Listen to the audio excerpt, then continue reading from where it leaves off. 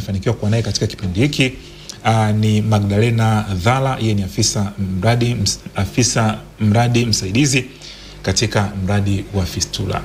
Mama, karibu sana katika kipindi hiki. Asante sana. Naona umezingatia tahadhari dhidi ya corona. Na corona bado ipo. Naam, asante sana. Bila shaka umeona pia hata sisi tunavyochukua tahadhari hapa pale getini. Wamekupima pia joto. Ndio. Ungekuwa na joto usingekuja huko. Karibu sana mama katika kipindi hiki. Kwanza tuangalie hili la hofu ya corona. Bado kuna watu wengine wanalichukulia hili kama ni mzaha fulani hivi. Wewe unalionaje hili tatizo kwa hivi sasa? Tatizo la corona bado lipo. Na watu mpaka sasa hivi wanadai kwamba kwa vile hatuna utoaji wa taarifa za takwimu, kwa hiyo wanahisi kama tatizo halipo. Ndio. Utaona katika mji wetu wa Mwanza kulikuwa na mazingatio sana. Ndio. Sehemu za kutakasa mikono, uvaaji wa barakoa, lakini sasa hivi umepungua kwa kiasi kikubwa. Kitu ambacho tunawasihi wa Tanzania wote kwa ujumla, kama Mheshimiwa Rais alivyosema kwamba bado tahadhari zinazotolewa na wataalamu wa afya zizingatiwe, kwa kuwa ugonjwa bado upo na ni tatizo ambalo linahitaji tahadhari pia. Naam, tatizo ambalo linahitaji tahadhari. Fistula hali yake kwa hivi sasa. Tuangalie Mwanza, kanda ya Ziwa ama nchi nzima kwa ujumla, kwa takwimu ambazo unazo katika maeneo hayo. Pengine ukubwa wa tatizo upoje kwa hivi sasa? Fistula bado ni tatizo kubwa. Lakini kulingana na mifumo yetu ya taarifa ya Wizara ya Afya, fistula ni tatizo ambalo limewekwa upande wa kundi linaloitwa kinga. Ndio. Na wakati fistula inatokana na masuala ya uzazi ambayo ingewekwa kwenye kitengo kile kinachotokana na afya ya uzazi. Ndio. Kwa hiyo upatikanaji wa takwimu zinazopatikana ni zile tu za wale wateja ambao wamefanyiwa operation. Ndio. Utaona katika hospitali ya CCBRT, Bugando, Kivulini, Arusha, Mwanza peke yake kila mwaka takriban zaidi ya kina mama 200 huwa wanafanyiwa operation. Ndio. Wale ni wale walioweza kuthubutu kuja kuripoti na kufanyiwa operation. Na hao ndio wanaofahamika. Lakini wale ambao bado wamefichwa majumbani au wamejificha majumbani, taarifa zake mpaka sasa bado hazitambuliki. Lakini ukienda CCBRT pia kuna akina mama zaidi ya 300 kwa mwaka wanafanyiwa operation. Wao ni wale tu waliothubutu, lakini bado wengi wako majumbani. Kwa hiyo tatizo la fistula ni kubwa, lakini kiwango chake kitakwimu bado hakiko sawa, kwa vile wengi kwanza wanajificha kwa ajili ya aibu. Wanaona kama ni tatizo ambalo ni la aibu, na pia kwa vile jamii iliyo nyingi wanaamini kama ugonjwa wa fistula unatokana na mama akiwa mjamzito kujamiana na wanaume wengi, au ni balaa katika familia, au yeye mwenyewe hakuzingatia taratibu wakati wa kujifungua. Kwa hiyo mama mwenyewe inapelekea anajinyanyapaa, anajificha. Lakini kwa vile ni ugonjwa ambao mama unaambatana na harufu ya mikojo na kinyesi, kwa hiyo hata mama mwenyewe kuchangamana na watu inamuia ngumu. Umenipa pia jambo jingine la mjadala. Yawezekana vijana wadogo, yawezekana pia watu wengine wazima, idhana ya fistula hawaifahamu vizuri. Kwa dakika chache, nini maana ya fistula? Asante ndugu mtangazaji. Fistula ni ugonjwa unaotokana na mama mjamzito anapata uchungu uliochukua muda mrefu na uzazi pingamizi.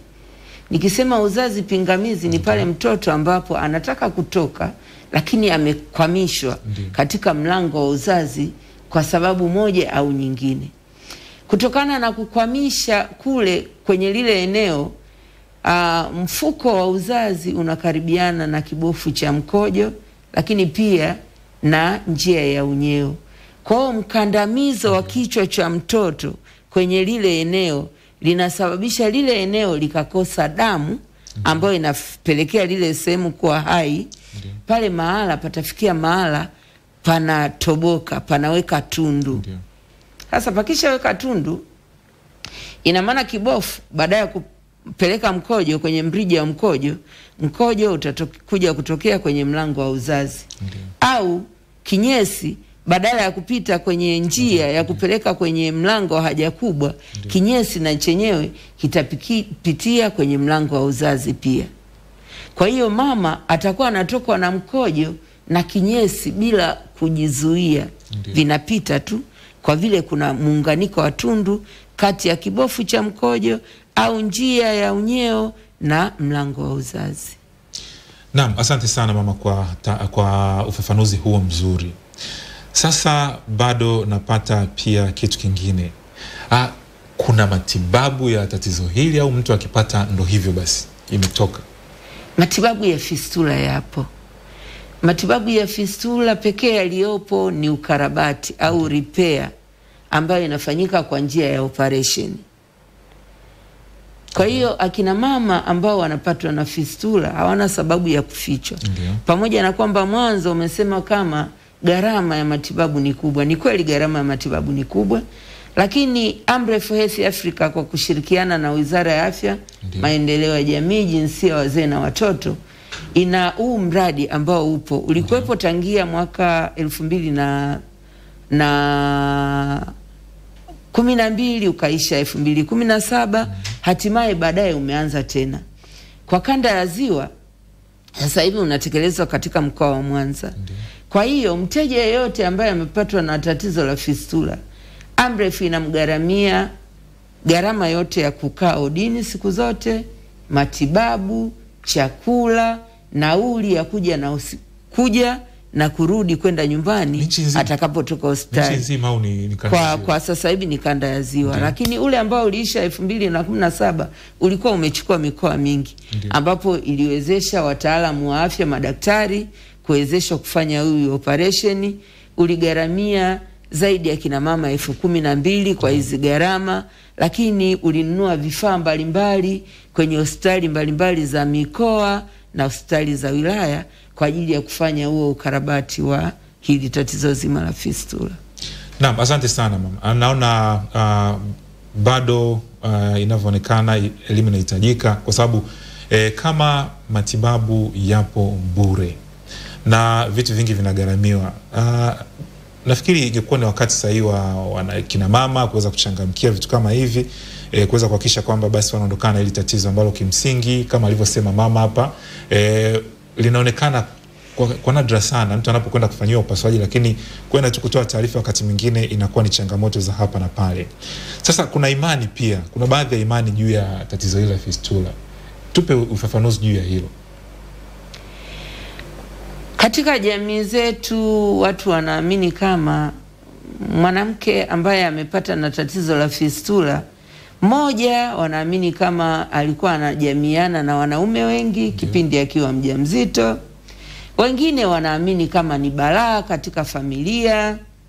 Lakini wengine wanaamini pia huyu mama hakuzingatia maelekezo ya wataalamu wakati wa kujifungua. Kama nilivyoeleza kwamba fistula inasababishwa na uchungu uliochukua muda mrefu na uzazi pingamizi. Hii inatokeaje? Hii inatokea pale ambapo mama amebeba ujauzito, hajahudhuria au amehudhuria kliniki, hana taarifa sahihi za maendeleo ya afya yake yeye pamoja na ukuaji wa mtoto. Lakini mama ameanza uchungu, hakuchukua hatua stahiki kwa wakati, amechelewa kwenda hospitali, amejifungulia nyumbani.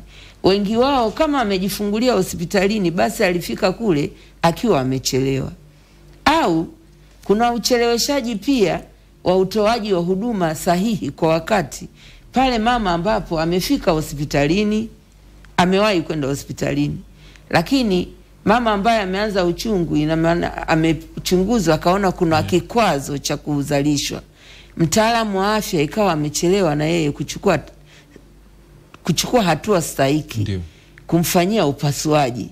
Maana mtoto ambaye amekwama ni lazima umfanyie upasuaji. Pale napo inaweza ikapelekea yule mama pia kufanya nini?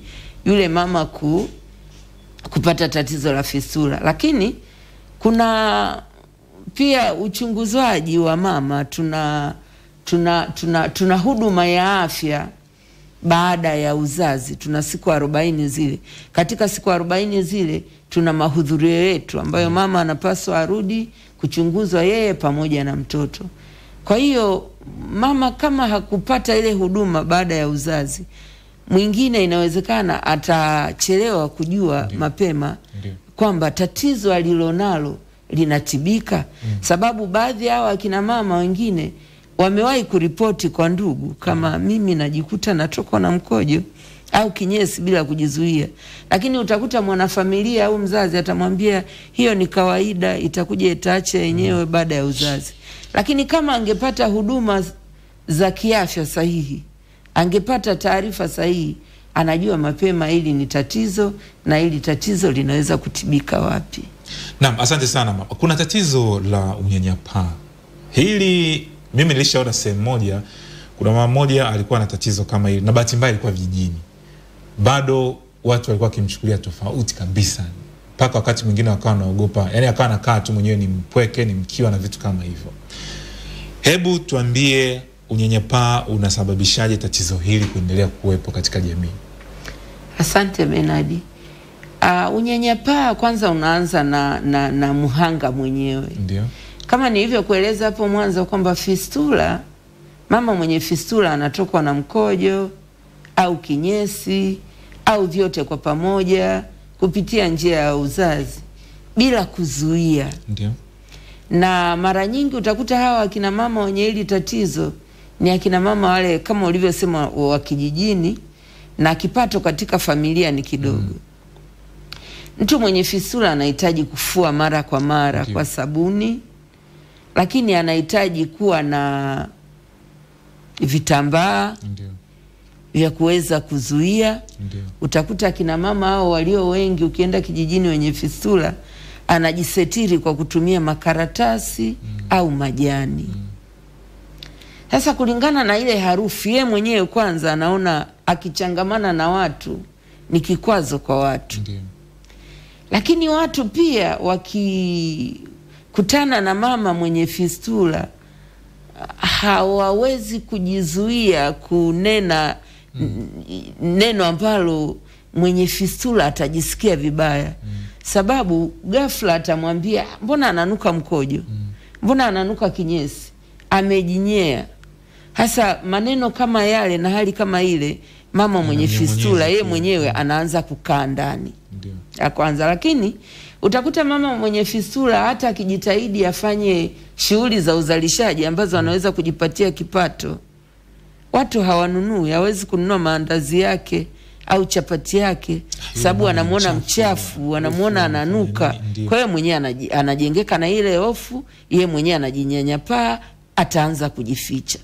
Lakini pia wanafamilia utakuta mama mwenye fistula hata watoto aliowazaa yeye mwenyewe hawawezi kukaa na mama yao wakaongea naye au wakaweza kula pamoja naye. Hiyo pia inapelekea yeye pia kisaikolojia sasa kupata sonona. Naam. Inasababisha mwenyewe pia kupata tatizo. Na sasa tuangalie pia tatizo hili tulionalo la corona.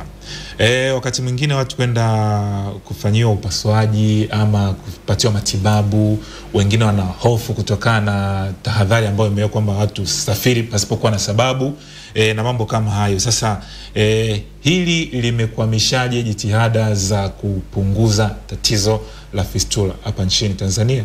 Asante Bernard.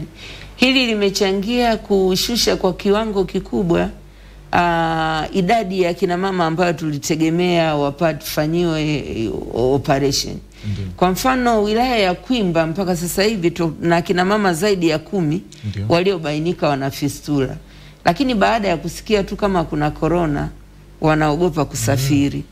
Ijapokuwa tumeshirikiana na kamati ya afya ya wilaya, pale ambapo gari lao linakuwa na mgonjwa ambao wanamrifaa Bugando, pia kuwasiliana na wale wahanga kuweza kuja nao.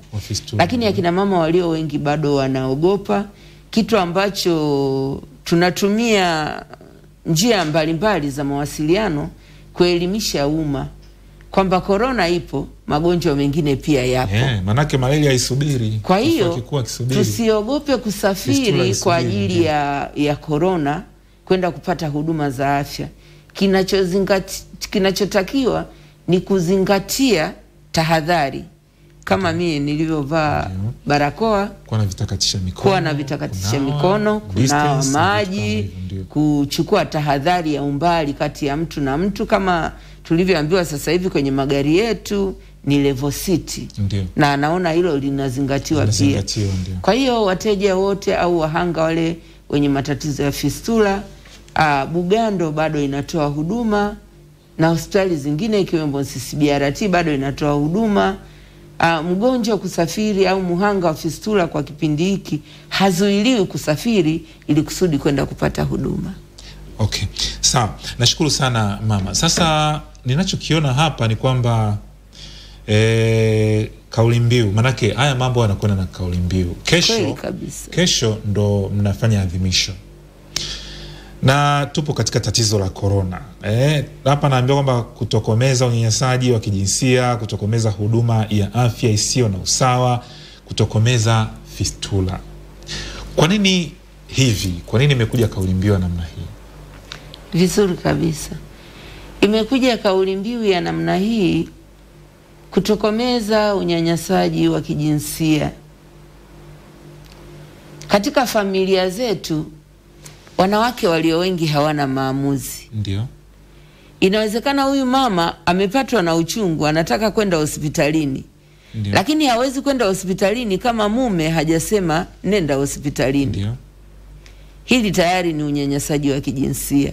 Huyu mama atapata hii athari kwa vile tu hana maamuzi katika familia. Ndiyo. Lakini pia hana maamuzi katika kipato cha katika familia.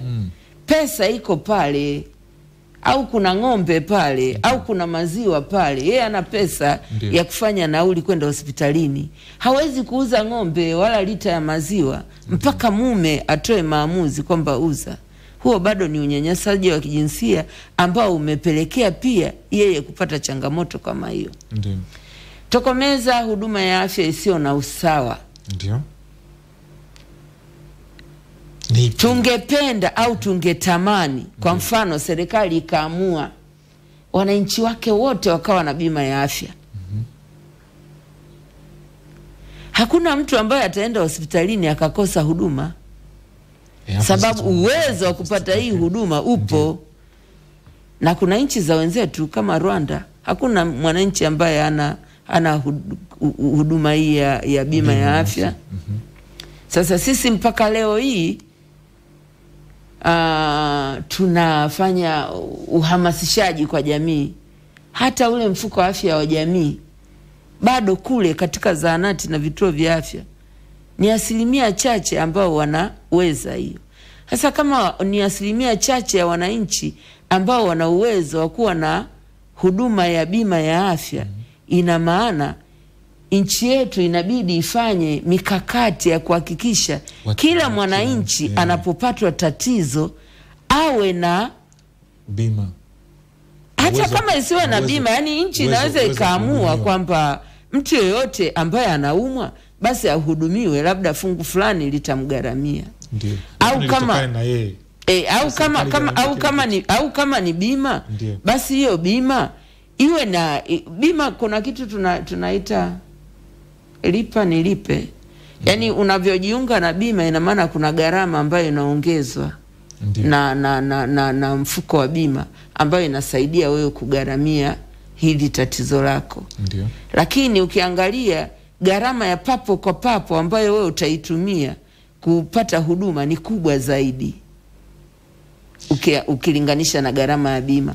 Kwa maana hiyo kutokomeza huduma ya afya isiyo na usawa, tunataka kila mwananchi mwenye tatizo la kiafya apate huduma stahiki kwa gharama inayowezekana na kwa wakati mwafaka. Ndio maana ukatoa mfano wa bima za afya. Lakini kila Mtanzania labda angekuwa nayo. Lakini tokomeza fistula Kwa kweli kama nilivyokueleza, mama mwenye fistula ukiwa naye hata wewe utaumia. Ndio nimesema kwamba nilishamuona mmoja, watu walikuwa wanambagua. Kwa hiyo tufanye kila mbinu kuondoa, kwanza moja, kuondoa unyanyasaji. Ndio. Tukiondoa unyanyasaji, wale ambao tayari wameshapata kuwa na fistula watakarabatiwa, wataweza kuwa wazima na wataweza kuendelea na uzazi. Lakini kwenye utoaji wa huduma stahiki kule pia, kwa akina mama wakipata huduma, wamehudhuria kliniki kwa wakati mwafaka. Tunasema mama yeyote akihisi tu ana ujauzito, kabla ya kutimia miezi 3 awai kliniki, atafuatiliwa, atafanyiwa uchunguzi, ataangaliwa kama pango lake la nyonga linaruhusu mtoto kupita kwa wakati au kuna kipingamizi, atapewa taarifa mapema. Na hapo tunashauri sana ushiriki wa kina baba. Baba ashiriki kwenda na mwenza kliniki ili kusudi kupata hizi taarifa stahiki mapema na kuchukua tahadhari mapema. Lakini swala la afya kwa ujumla sio swala la kuonyeshana vidole kwamba utamwambia mtaalamu wa afya ndio muhusika wa swala la afya. Swala la afya liko katika kila ngazi. Ngazi ya familia wana jukumu la kuhakikisha huyu mama aliyepata ujauzito anajifungua salama na kuishi salama yeye na mwanae. Viongozi wa kijiji wana jukumu la kujua kwamba katika zahanati yetu kuna changamoto, kuna akina mama ambao wana vidokezo vya hatari. Je, hawa akina mama ni wangapi? Wana shida gani? Serikali ya kijiji kama serikali ya kijiji ichukue tahadhari gani mapema, na sio kumwachia mtaalamu wa huduma ya afya aliyopo kwenye kile kituo. Asante. Mnawapataje kwanza hawa? Okay. Sisi kwa mfano tunahamasisha kupitia vipindi kama hivi ambacho zaidi ya watu milioni 10 wanatazama. Mnaweza mkaenda labda kwenye mitandao ya kijamii au wapi na vitu kama hivyo. Sasa nikiangalia idadi kwa mfano ya hapa Mwanza umesema ya watu kama 200 hivi kwa mwaka. Dar es Salaam ukiangalia CCBRT labda na maeneo mengine inawezekana labda tuseme labda ni 500 basi au takriban 500 kwa mwaka mzima. Sasa mama, mnatumia mbinu gani kuweza kuwabaini na kuwagundua hawa watu na kuweza kuwapatia huduma stahiki ambazo kimsingi kama ulivyosema hapa ni za bure, lakini bado watu wanashindwa kuzichangamkia? Asante. Shirika la Amref Afrika kwa kushirikiana na Wizara ya Afya ina huu mradi wa fistula. Katika huu mradi wa fistula unafundisha wahudumu wa afya ambao tunawaita mabalozi. Wale mabalozi kazi yao ni kutoa elimu ya afya katika jamii. Ndio. Wanatoa elimu kuhusiana na fistula. Fistula inasababishwa na nini? Utamtambuaje mgonjwa mwenye fistula? Lakini mgonjwa mwenye fistula anasaidiwaje? Kwa hiyo wakishatoa ile elimu kwa ujumla kupitia maeneo mbalimbali, kanisani, misikitini, kwenye mikutano, ila sasa hivi kulingana na corona sana sana wanatoa ile kupitia kaya hadi kaya. Kwa kufanya hivyo wameweza kubaini wateja wa fistula, na wakisha wabaini wateja wa fistula wanafanya nao majadiliano. Sababu huu mpango kwanza moja ni kutoa tiba kwa wakina wahanga wenye fistula, lakini pia ni kuwajenga kisaikolojia na kijamii, kuwawezesha pia kuwajengea uwezo wa kuendesha maisha yao na kuwapa fursa za kijasiriamali. Ndio. Kwa hiyo wakisha wapata ni watu ambao wanawatembelea, sababu wengine mpaka kukubali kuja hospitalini inabidi umtembelee mara kwa mara mpaka mnafanya maafikiano. Lakini pia tumeweza kutumia vyombo vya habari kama hivi, Radio Kwizera kwa huku, Radio Leki FM kwa huku kanda ya Ziwa, na kwa Radio Kwizera pia kuna mtandao wa Facebook. Sawa. Nimekuelewa kwamba mnatumia pia vyombo vya habari katika kufikisha ujumbe kwa jamii, hasa hizo redio nyingine ambazo zinapatikana maeneo ya pembezoni huko. Sasa tuna corona. Mnachokifanya ni nini sasa? Kwa mfano kesho katika maadhimisho mnakutana au mnakusanya watu au ndo namna hii ambayo mnaitumia katika kufikisha ujumbe kwa jamii kutokana na tatizo ambalo tupo nalo? Kwa mwaka huu ambao tuna corona, hakutakuwa na mikutano yoyote ile ya uhamasishaji ambayo inajumuisha watu kwa pamoja. Njia pekee ambayo itafanyika mwaka huu ni hii njia ya vyombo vya habari, ambavyo kuna vitu tofauti vimeshafanyika mpaka sasa. Ikiwemo kama mimi kuwepo hapa, wakurugenzi wetu watasikia wakisema neno. Tumeshirikisha Wizara ya Afya, Maendeleo, Jinsia, Wazee na Watoto. Kuna mtu pia atatoa neno kwa siku hiyo. Lakini ile mikusanyiko haitakuwepo tena kama miaka mingine. Sawa. Ujumbe wako sasa, tunamaliza kipindi. Nataka uambie watu kuhusiana na rai yako, kuhusiana na fistula na pia kuhusiana na corona. Karibu. Asante sana. Rai yangu kuhusiana na fistula, kwanza naomba jamii yote tuwasaidie akina mama wajawazito pale wanapotaka kwenda kujifungua, wafike hospitalini kwa wakati na wapate huduma kwa wakati. Lakini pia mtoa huduma ambaye yuko katika kituo cha kutolea huduma aweze kumchunguza huyu mama kwa wakati na kumpa huduma stahiki kwa wakati. Lakini huyu mama pia mara baada ya kujifungua aangaliwe mapema, ili kusudi kama kuna huduma ya haraka ambayo atapatiwa kabla athari haijawa kubwa iweze kufanyika. Na kwa hiki kipindi cha ambacho bado tuna corona, naihusia jamii yote kwa ujumla, wa Tanzania wenzangu, tushirikiane na rais wetu katika mapambano haya dhidi ya corona. Sasa hivi vyuo vitaweza kufunguliwa. Ndio kuanzia tarehe 1 mwezi. Kuanzia tarehe 1. Wazazi pale ambapo tutatakiwa kuwasaidia watoto wetu kwa vile vitu ambavyo wao wakiwa katika maeneo yao ya shule, itasaidia pia kupambana na hili tatizo la corona. Tuwe mstari wa mbele, sababu serikali haiwezi kutoa kila kitu kwa mwananchi. Naam, mtazamaji, niseme tu kwamba alichokisema mama pia nikigusie kwamba matibabu kwa hapa Mwanza ni bure. Kwa hiyo basi usimfiche mama nyumbani. Usimfiche mkeo, usimfiche mdogo wako, ama usimfiche jirani yako. Vunja minyororo hiyo kwa kuweza kupata huduma kama hii. Sababu tatizo kama alivyosema bado lipo katika jamii, na bado kuna dhana tofauti ambazo watu wanazo kuhusiana na tatizo hili la fistula. Tulikuwa tukiangalia pia tatizo la fistula, corona na namna ya kuweza kuondokana na matatizo hayo. Ndio maana nikasema kwamba leo tumpatie nafasi Bi Magdalena Dhala ambaye ni afisa mradi msaidizi fistula. Nashukuru sana kwa nasi katika kipindi kwa siku ya leo. Asante sana. Naam, mtazamaji, habari kuu haina la ziada. Punde ni magazeti na baadaye tutakuwa ni mjadala mkuu ambapo leo tutajikita katika kuchambua hotuba ya Rais wa Jamhuri ya Muungano wa Tanzania Dr. John Pombe Magufuli aliyotoa hapo jana huko Chamwino Ikulu Dodoma. Mimi ni Bernard James, nikuage kwa wakati huu nikupisha magazeti.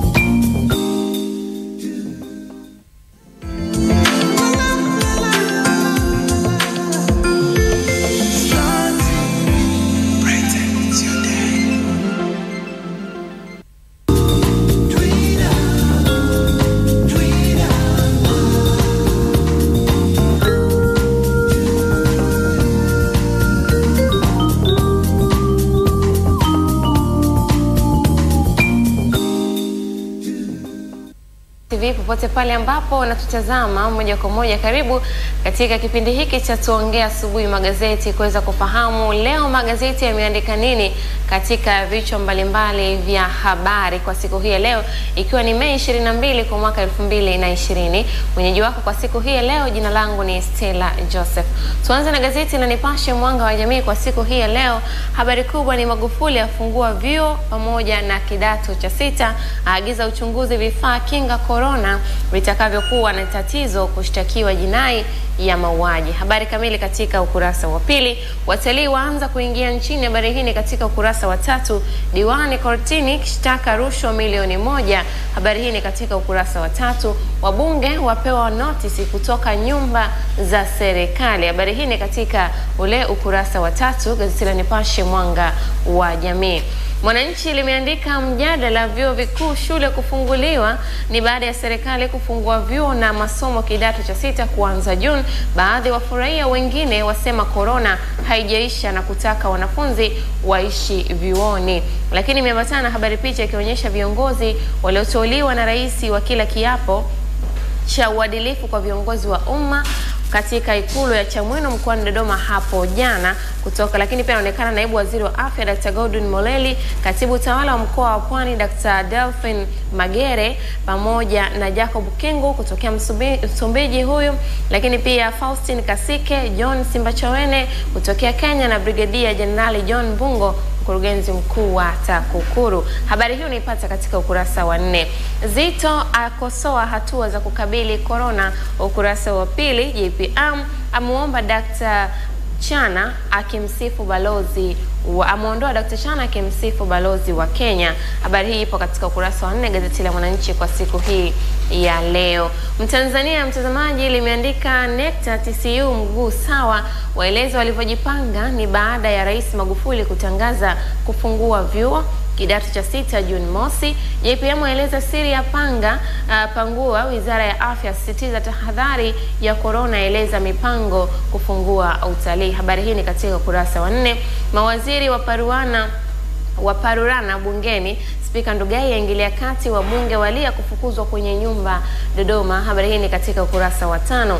Askofu Bagonza azungumzia tishio kuchomwa kanisa, ukurasa wa 7. Kesi kupinga sheria ya huduma za vyombo vya habari yasikilizwa kwa mtandao. Habari hii ni katika ukurasa wa 2. Na kamata gazeti la Uhuru limeandika JPM vyuo na michezo ruksa, aagiza uchunguzi mkali vifaa vya msaada corona. Umoja wa Ulaya na Sweden wamwaga mabilioni. Kuna nukuu hapa: tumeamua kufungua vyuo kuanzia Juni mosi mwaka huu. Vijana walikuwa kidato cha 6 nao watarudi siku hiyo kuanza masomo kwa ajili ya mitihani. Wanafunzi wa sekondari na shule nyingine tutaendelea kufanya tathmini, waendelee kuvumilia, tutawarudisha tu shuleni. Mwisho wa kunukuu. Ndege yenye watalii yatua nchini. Habari hii ni ukurasa wa 2. Rushwa ya waponza wajumbe UVCCM, ukurasa wa 2 gazeti hili la Uhuru. Mo Dewji Foundation yaunga mkono juhudi serikali vita dhidi ya corona. Habari kamili katika ukurasa wa 3. Habari Leo limeandika JPM amesema kwamba ukitoa vifaa vyenye corona kesi ya jinai, ukurasa wa 2. Vyuo kidato cha 6 kufungua Juni mosi, ukurasa wa 2. Watendaji Tanzania Kenya wakutana kujadili mipaka, ukurasa wa 2. Watanzania waanza maombi ya shukrani leo, ni ukurasa wa 3. Huku 16 mbaroni kwa kuvunja pamoja na kuiba makanisani. Habari hiyo ni katika ukurasa wa 8. Mtazamaji, nimehitimisha kwa habari za kitaifa na kimataifa katika kurasa za mbele za magazeti haya, na sasa ni wasaa mzuri wa kuangazia kunako michezo na burudani, na niko na gazeti la Bingwa mahususi kwa habari hizi. Habari kubwa kwa siku hii leo ni Mo Dewji acharuka, nyota wapya wa kigeni kuanza kupishana Msimbazi, lakini amuunga mkono JPM vita dhidi ya corona Muhimbili. Ni habari ambayo ipo katika kurasa wa mbele wa gazeti la Bingwa. Faili la AML la vuja lina mambo matatu tu kiboko, wachezaji Yanga full mzuka. Habari hii pia ipo katika ukurasa wa mbele. Madai upendeleo ngono Miss Tanzania, ukurasa wa 12. Magufuli awagusa mashabiki, aruhusu ligi kuu bara kurejea Juni mosi, si wataki tena wanaume. Huyu ni maneno yake ya mwanamuziki Selena Gomez, ukurasa wa mbele wa gazeti la Bingwa. Ukurasa wa nyuma, anaogopa Chelsea yamruhusu Kante kukosa mazoezi kisa corona. Ni habari ambayo imepewa uzito wa juu katika ukurasa wa mbele. Lautaro Martinez usiende baka.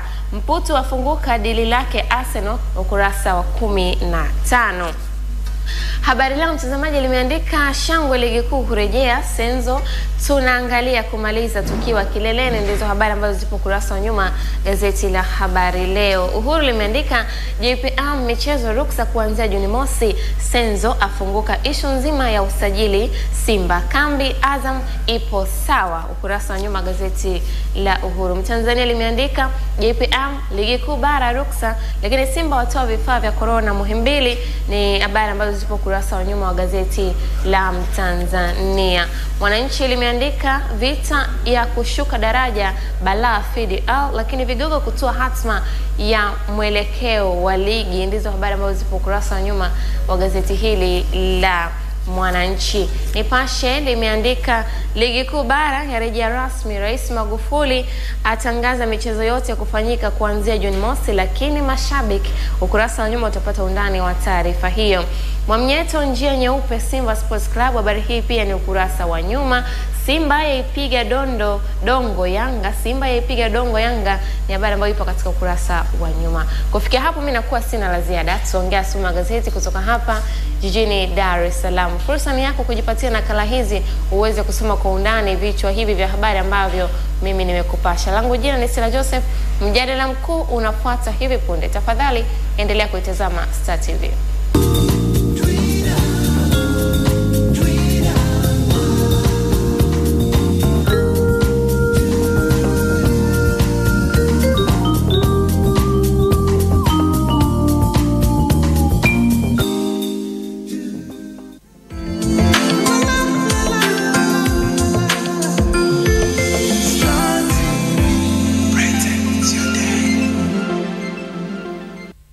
Dunia imetikiswa.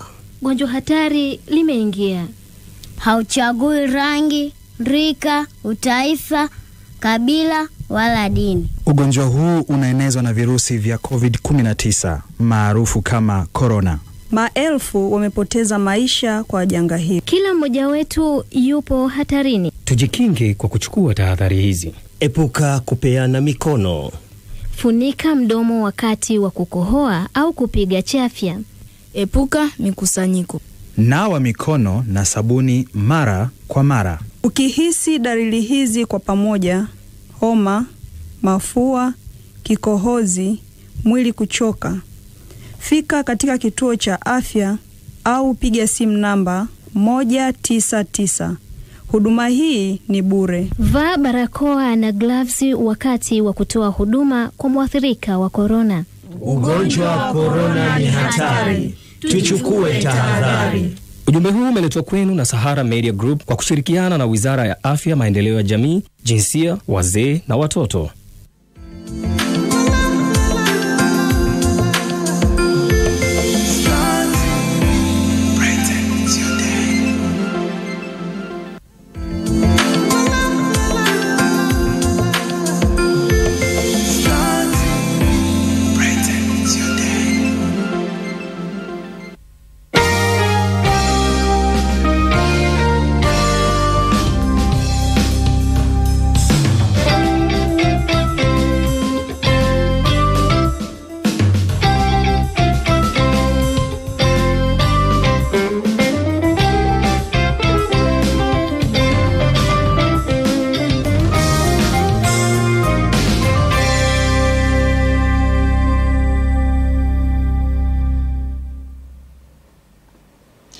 Na mtazamaji, bado tatizo la corona linaikabili nchi yetu, na si nchi yetu bali mataifa mbalimbali hapa ulimwenguni. Lakini hata hivyo, moja kati ya watu ambao wametoa hamasa kubwa ya Watanzania pengine katika kuhakikisha kwamba wanajua namna ya kuishi na tatizo hilo, si mwingine bali ni Rais wa Jamhuri ya Muungano wa Tanzania Dr. John Pombe Magufuli. Mataifa mengi lakini pia vyombo mbalimbali vya habari na katika mikusanyiko ya watu hapa na pale wamekuwa kijadili kuhusiana na hatua ambazo zinachukuliwa na taifa katika kupambana na tatizo hili la corona, hasa la kuwajengea imani wa Tanzania na kuweza kuhamasisha uchapakazi.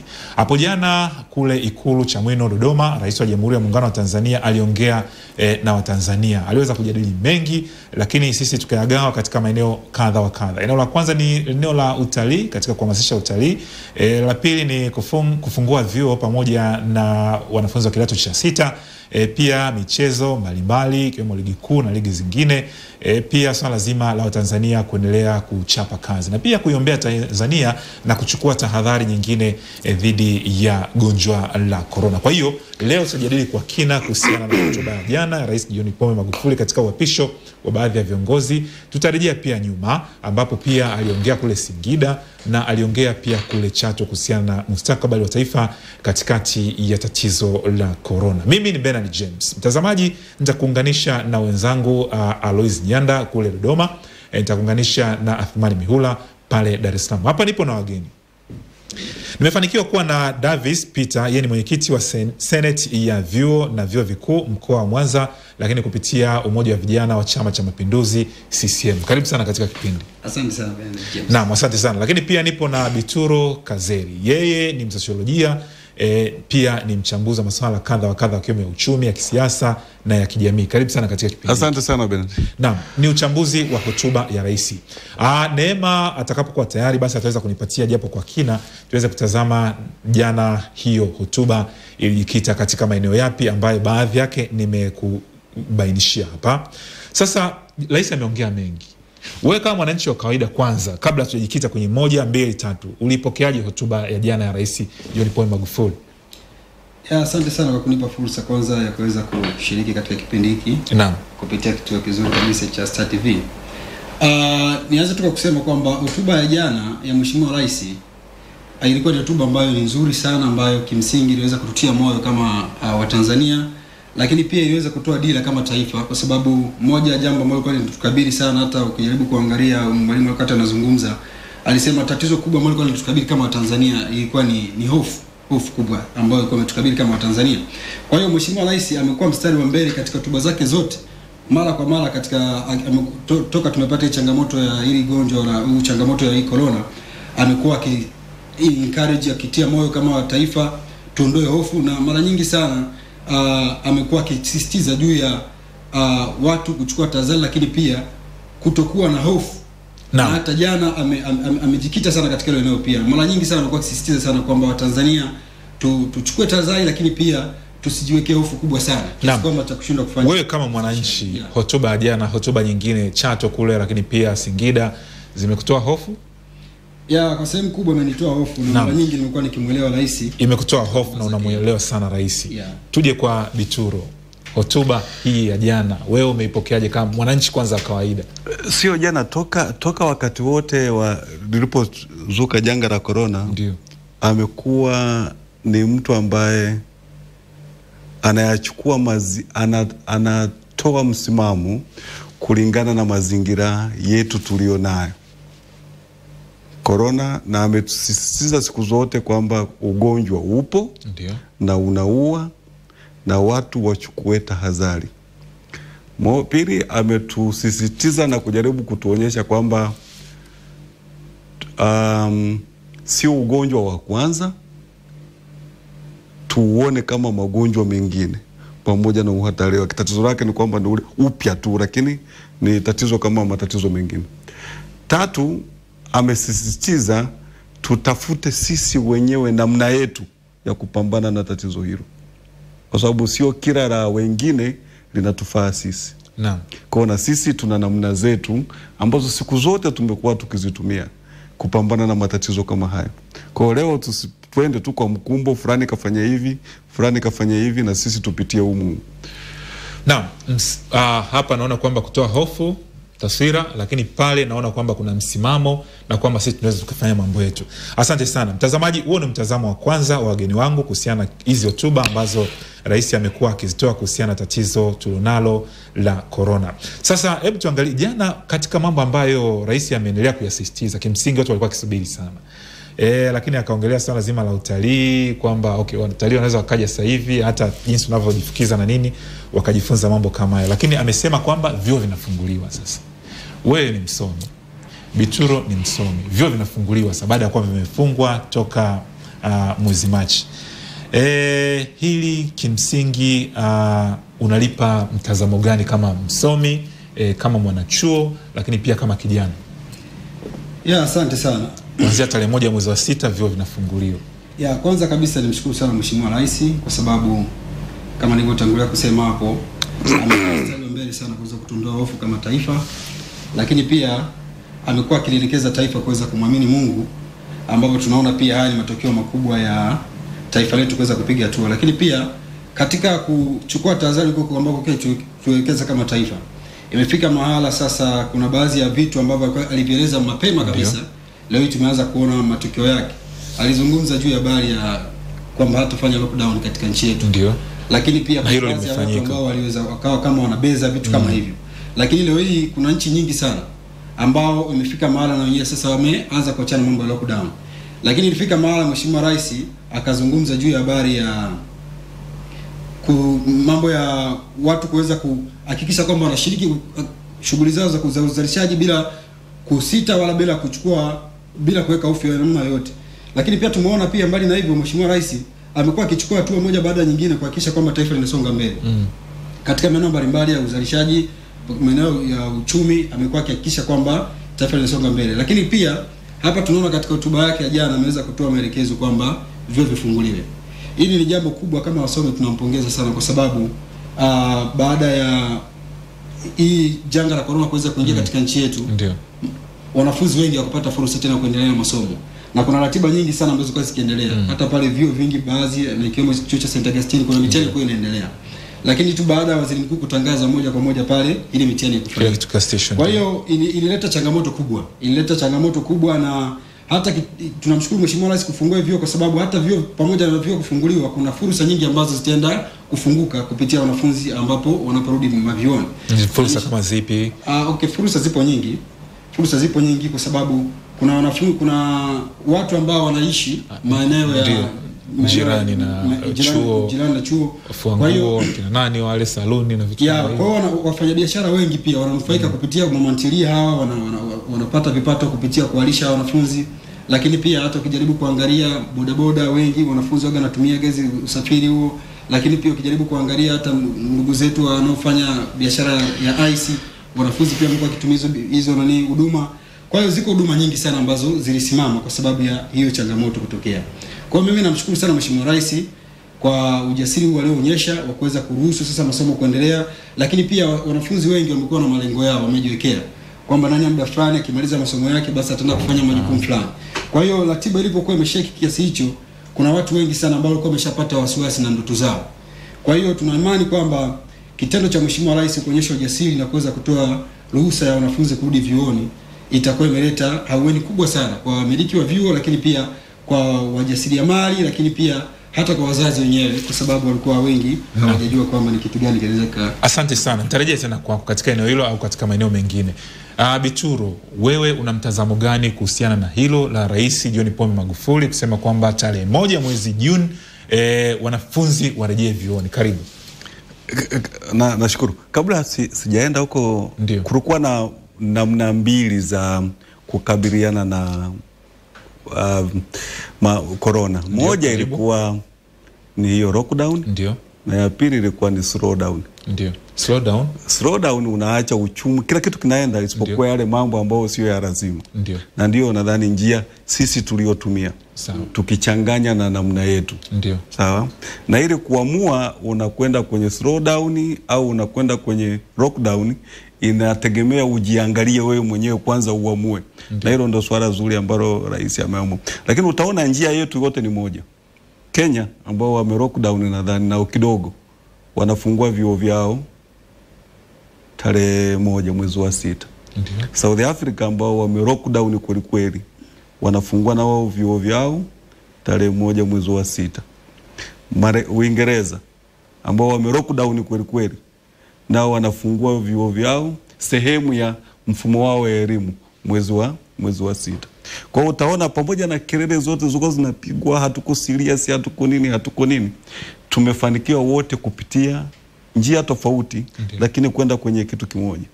Sasa vyuo vimefungwa. Bahati nzuri Rais amesema, ndio, yeye anafungua vyuo, lakini watu wachukue tahadhari. Ndio. Ugonjwa bado upo. Kwa hiyo ni jukumu la vyuo, sawa, kupanga sasa utaratibu ni namna gani watafanya hiyo shughuli, sawa.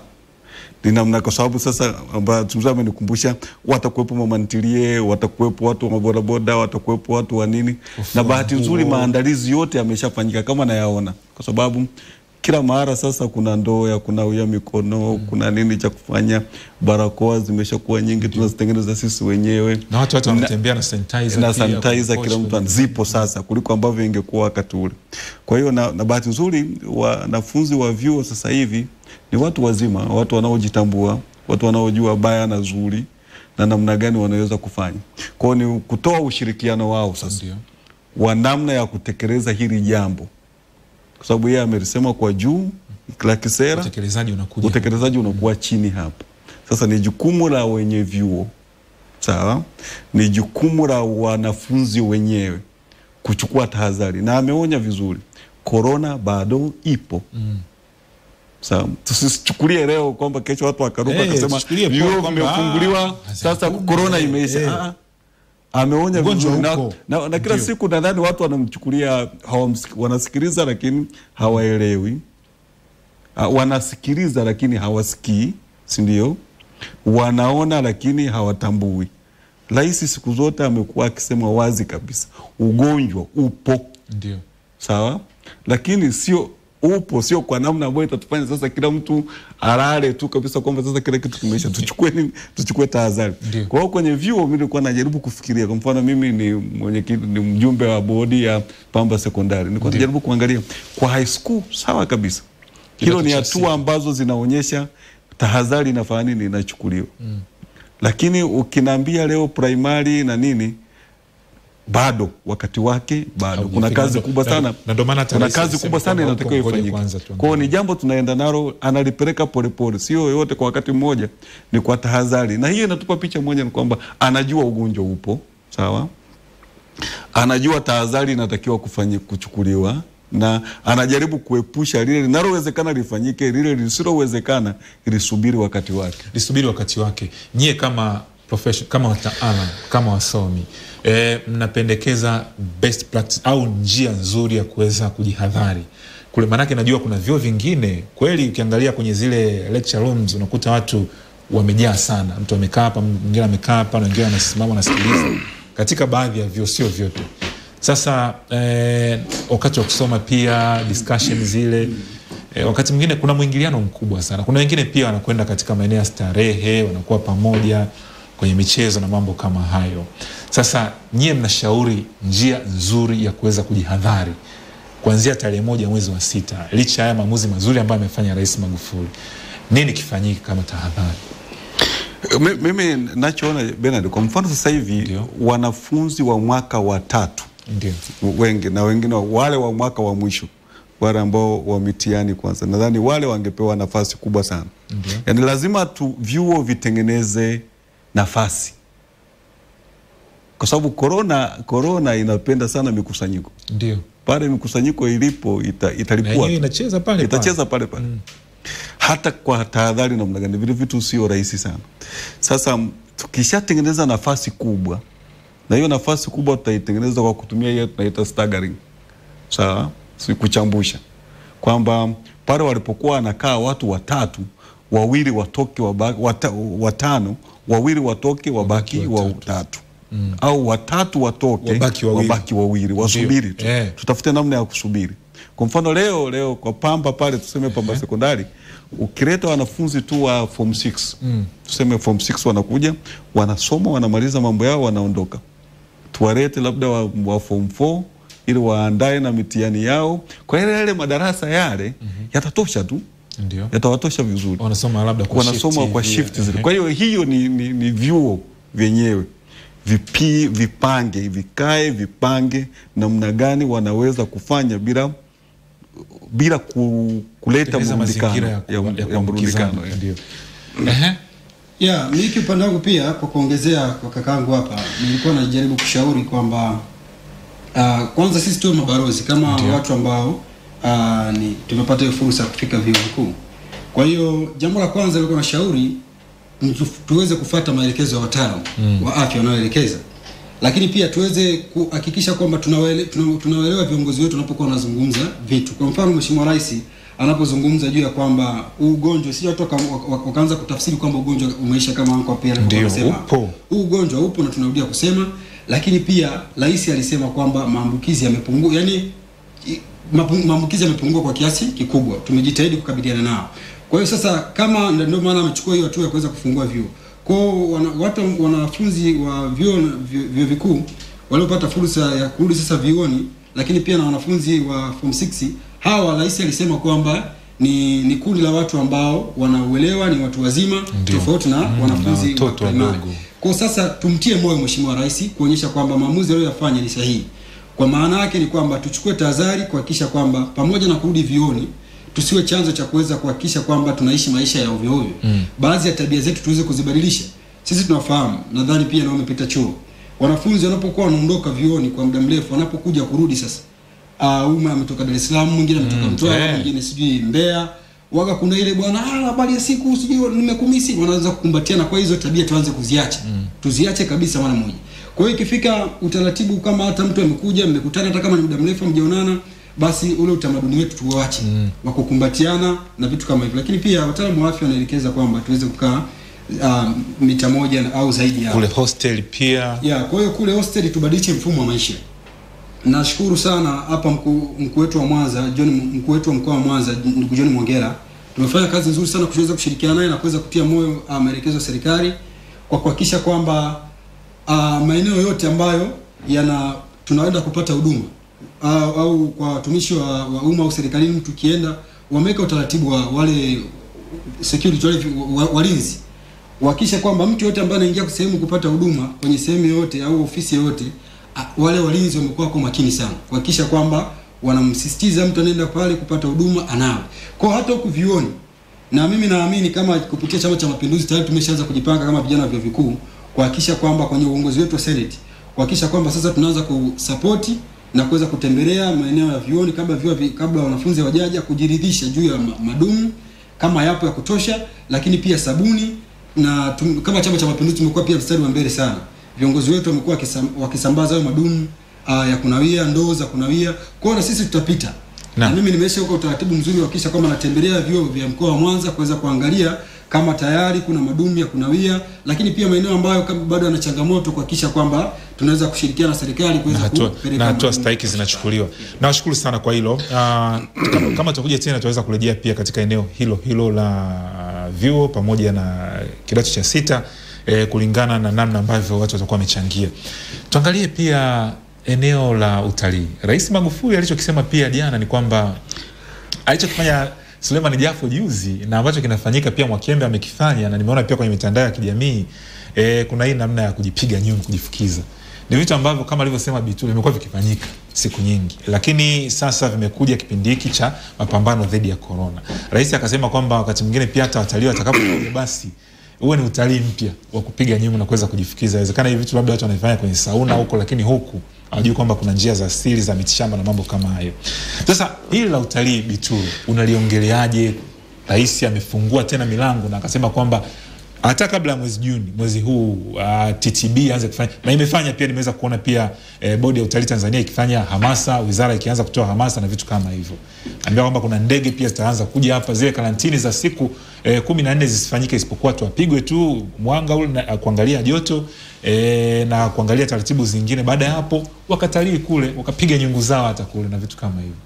Na Bernard, unajua corona ndio virusi vyote, magonjwa yote yaliyotokana na virusi yameshambulia tabia zetu, namna tunavyoishi na namna tunavyofanya mambo. Na dunia yetu sasa hivi imefika kwenye leisure na entertainment, sio? Ndio ambao tunaita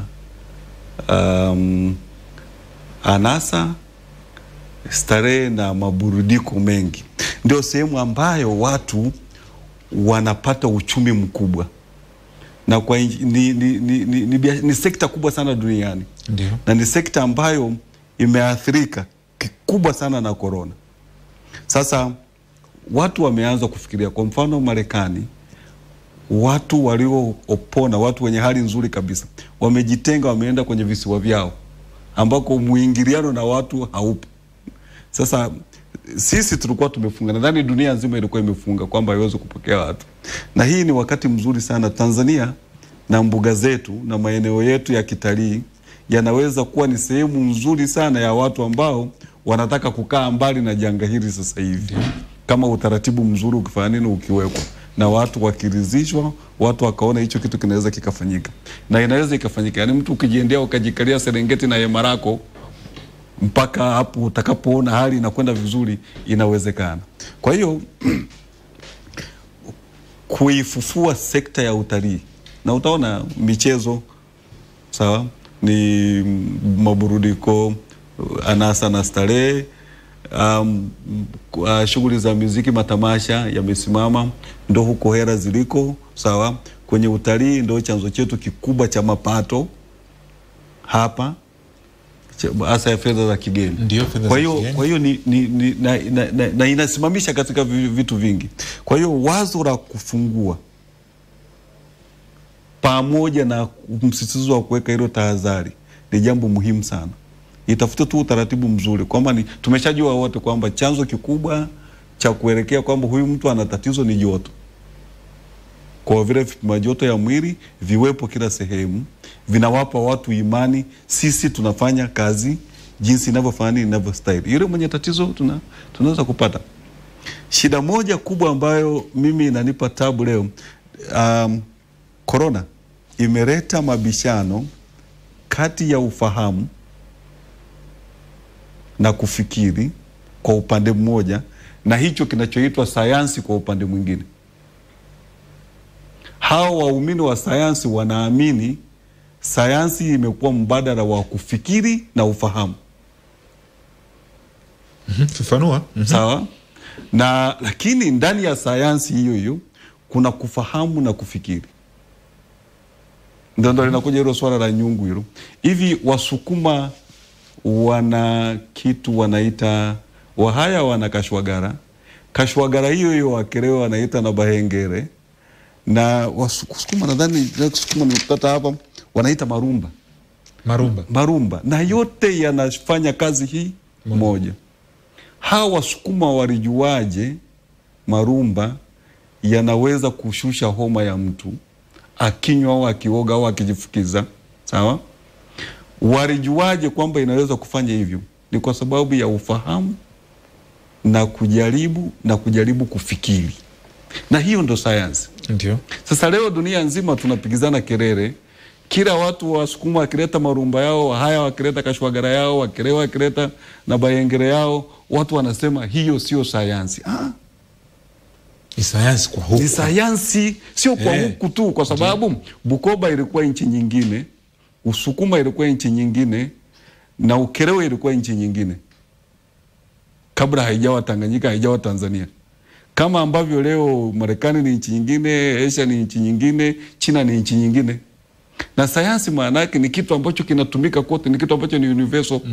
Sawa Kwa sababu alama ya kujumlisha ni ile ile Bukoba, Ukerewe na wapi. Sawa na Marekani. Sasa kama kashwagara. Na Msukuma hiyo jani hilo analiita murumba. Na Mkerewe jani hilo analiita na bayengere. Na yanafanya kazi ile ya kushusha homa, kujifukiza, kunywa na kusaidia tumbo. Sasa hiyo ndio universality. Kwamba sio sasa iko kote. Sawa. Sasa hii habari na bahati nzuri Rais anaisisitiza. Na hakika watu wale tukiangalia kwa mfano, nenda angalia kwenye National Geography, nenda angalia Discovery. Kuna watu ambao utalii wao ni kuonja vyakula vya aina mbalimbali. Sahihi kabisa. Kuna watu ambao utalii wao ni kuona watu wanalala nyumba za namna gani. Sahihi kabisa. Wanaendaje sokoni. Kuna watu ambao utalii wao ni kuona ni matibabu yakoje sehemu zote. Wapo. Asante. Utalii. Katika sekta naona hapo Alois Nyanda pamoja na Athumani Mihula na wenyewe pia wakiwa na wageni wao. Kwa hiyo ndani ya dakika kwanza hivi sasa nitakwenda kwa Alois Nyanda Mtozi tuweze kusikia naye pia anaongeleaje yale ambayo tunayaongea kwa hivi sasa, na baadaye tutakuja kurejea hapa tumalizie hili la utalii na wapatie pia nafasi wenzangu. Katika hili eneo nishukuru sana kwanza tukifanya tu kurejea kwenye hiyo hotuba ya jana Mheshimiwa Rais.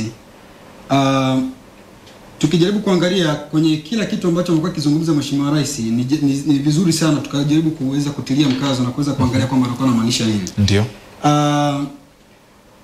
Moja eneo ambalo pia Rais amekuwa akitusisitiza hata katika hotuba yake ya jana ni juu ya watu kuchapa kazi, lakini pia kuondoa hofu kama ambavyo nimesema. Lakini pia tunajaribu kuangalia pamoja na changamoto kujitokeza, tusikubali kama taifa kuweza kutoka kwenye ajenda za msingi. Sawa sawa. Kwa hiyo ni jambo la msingi sana kwa sababu kuna mambo ambayo hayawezi kutusubiri kwa sababu ya corona. Kwa hiyo Mheshimiwa Rais anaposisitiza juu ya habari ya watu kuchukua tahadhari au labda kuweza kutumia fursa tulizonazo kuweza kujinufaisha kama taifa, sekta ya utalii ni sehemu moja wapo. Na tunajua kabisa Mwenyezi Mungu ametusaidia kama taifa, tuna maeneo mengi sana ya utalii. Na ile eneo lilikuwa limepata athari kubwa sana. Nadhani Kigwangala pia mara nyingi sana alieleza juzi kwenye bungeni kule kwamba tumepigika kweli katika eneo la utalii. Kwa hiyo na huko tulikuwa tunapata mapato mengi sana kama fedha za kigeni. Kwangu hapo anavyosema pia ni fedha 20 kitu kwa pato la taifa. Kwa hiyo hili ni eneo ambalo tayari Mheshimiwa Rais ameshaona kwamba tulikuwa tunapata fedha za kutosha, lakini baada hii corona kuingia tuliweza kupoteza hizo fedha. Lakini pia Mheshimiwa Rais amezungumza hata katika hotuba zake pia ni sehemu ya utalii kwa sababu amesema mahala mambo mengi ambayo akisema leo hii dunia pia imeweza kujifunza. Alizungumza juu ya kwamba jamani tushape kazi tuweze kuwa mstari wa mbele kuweza kutumikia taifa na kuweza kufanya uzalishaji katika nchi kwa kuzingatia kwamba ugonjwa huu unaweza ikatokea ukaendelea tu. Sasa tukiingia ndani kuna watu wengi ambao hawakuliona jambo kama hilo. Ila Rais aliweza kulisema mapema sana hata kabla watu wengine hawaja kulitazama. Lakini pia WHO hivi karibuni walisema kwamba jamani ugonjwa sasa tujipange kuweza kukubaliana kuishi nao kama walivyo magonjwa mengine. Lakini Mheshimiwa Rais alisema hili mapema. Kwa hiyo tayari tunapoona kwamba sekta ya utalii tukisema tu tusubirie kwamba mpaka corona iishe kabisa, kuna fedha nyingi tutazipoteza. Kwa hiyo tayari Rais ile hotuba yake au ile jambo ambalo alisema kwamba huu ugonjwa unaweza kaendelea. Kwa hiyo tuna kila sababu kuendelea na majukumu yetu. Tayari tunaona ndio maana amechukua hiyo hatua ya eneo la utalii kuweza kulifungua. Katika kumalizia tu pia kwenye eneo la utalii juu ya habari ya nyungu. Kila rais kila silaha ambayo inaweza kutumika kama kutusaidia kama taifa. Rais amekuwa akisema tuitumie. Na hata kuna watu ambao wanaamini katika maombi amekuwa akisisitiza sana. Jamani tuombe sana Mungu atusaidie na tuponye, na ameelekeza watu kuweza kumshukuru Mungu. Wanaopiga nyungu amesisitiza sana jamani watu waweze kupiga hiyo nyungu. Kwa hiyo na maeneo mengine kadha wa kadha. Kwa hiyo Mheshimiwa Rais amejaribu kuangalia kwamba kila silaha ambayo inaweza ikawa iko salama tuitumie kuweza kujinufaisha sisi kama sisi. Ameelekeza tu. Unapiga nyungu? Actually nimekuwa unapiga upigi. Mimi sijaanza kusijapiga lakini Telo atakuwa anapiga upigi. Hiyo ni tiba yetu ya kila siku. Mimi nafanya kila siku. Mimi natandika kweli kweli. Toka nikiwa mdogo mama yangu ananifanyia. Jambo moja Bernard ni kwamba kwa sekunde tu sisi wajibu wetu ni kufungua njia. Ndio. Anga yetu tumeshafungua. Watalii kuja ni wao. Na muda utatupa majibu.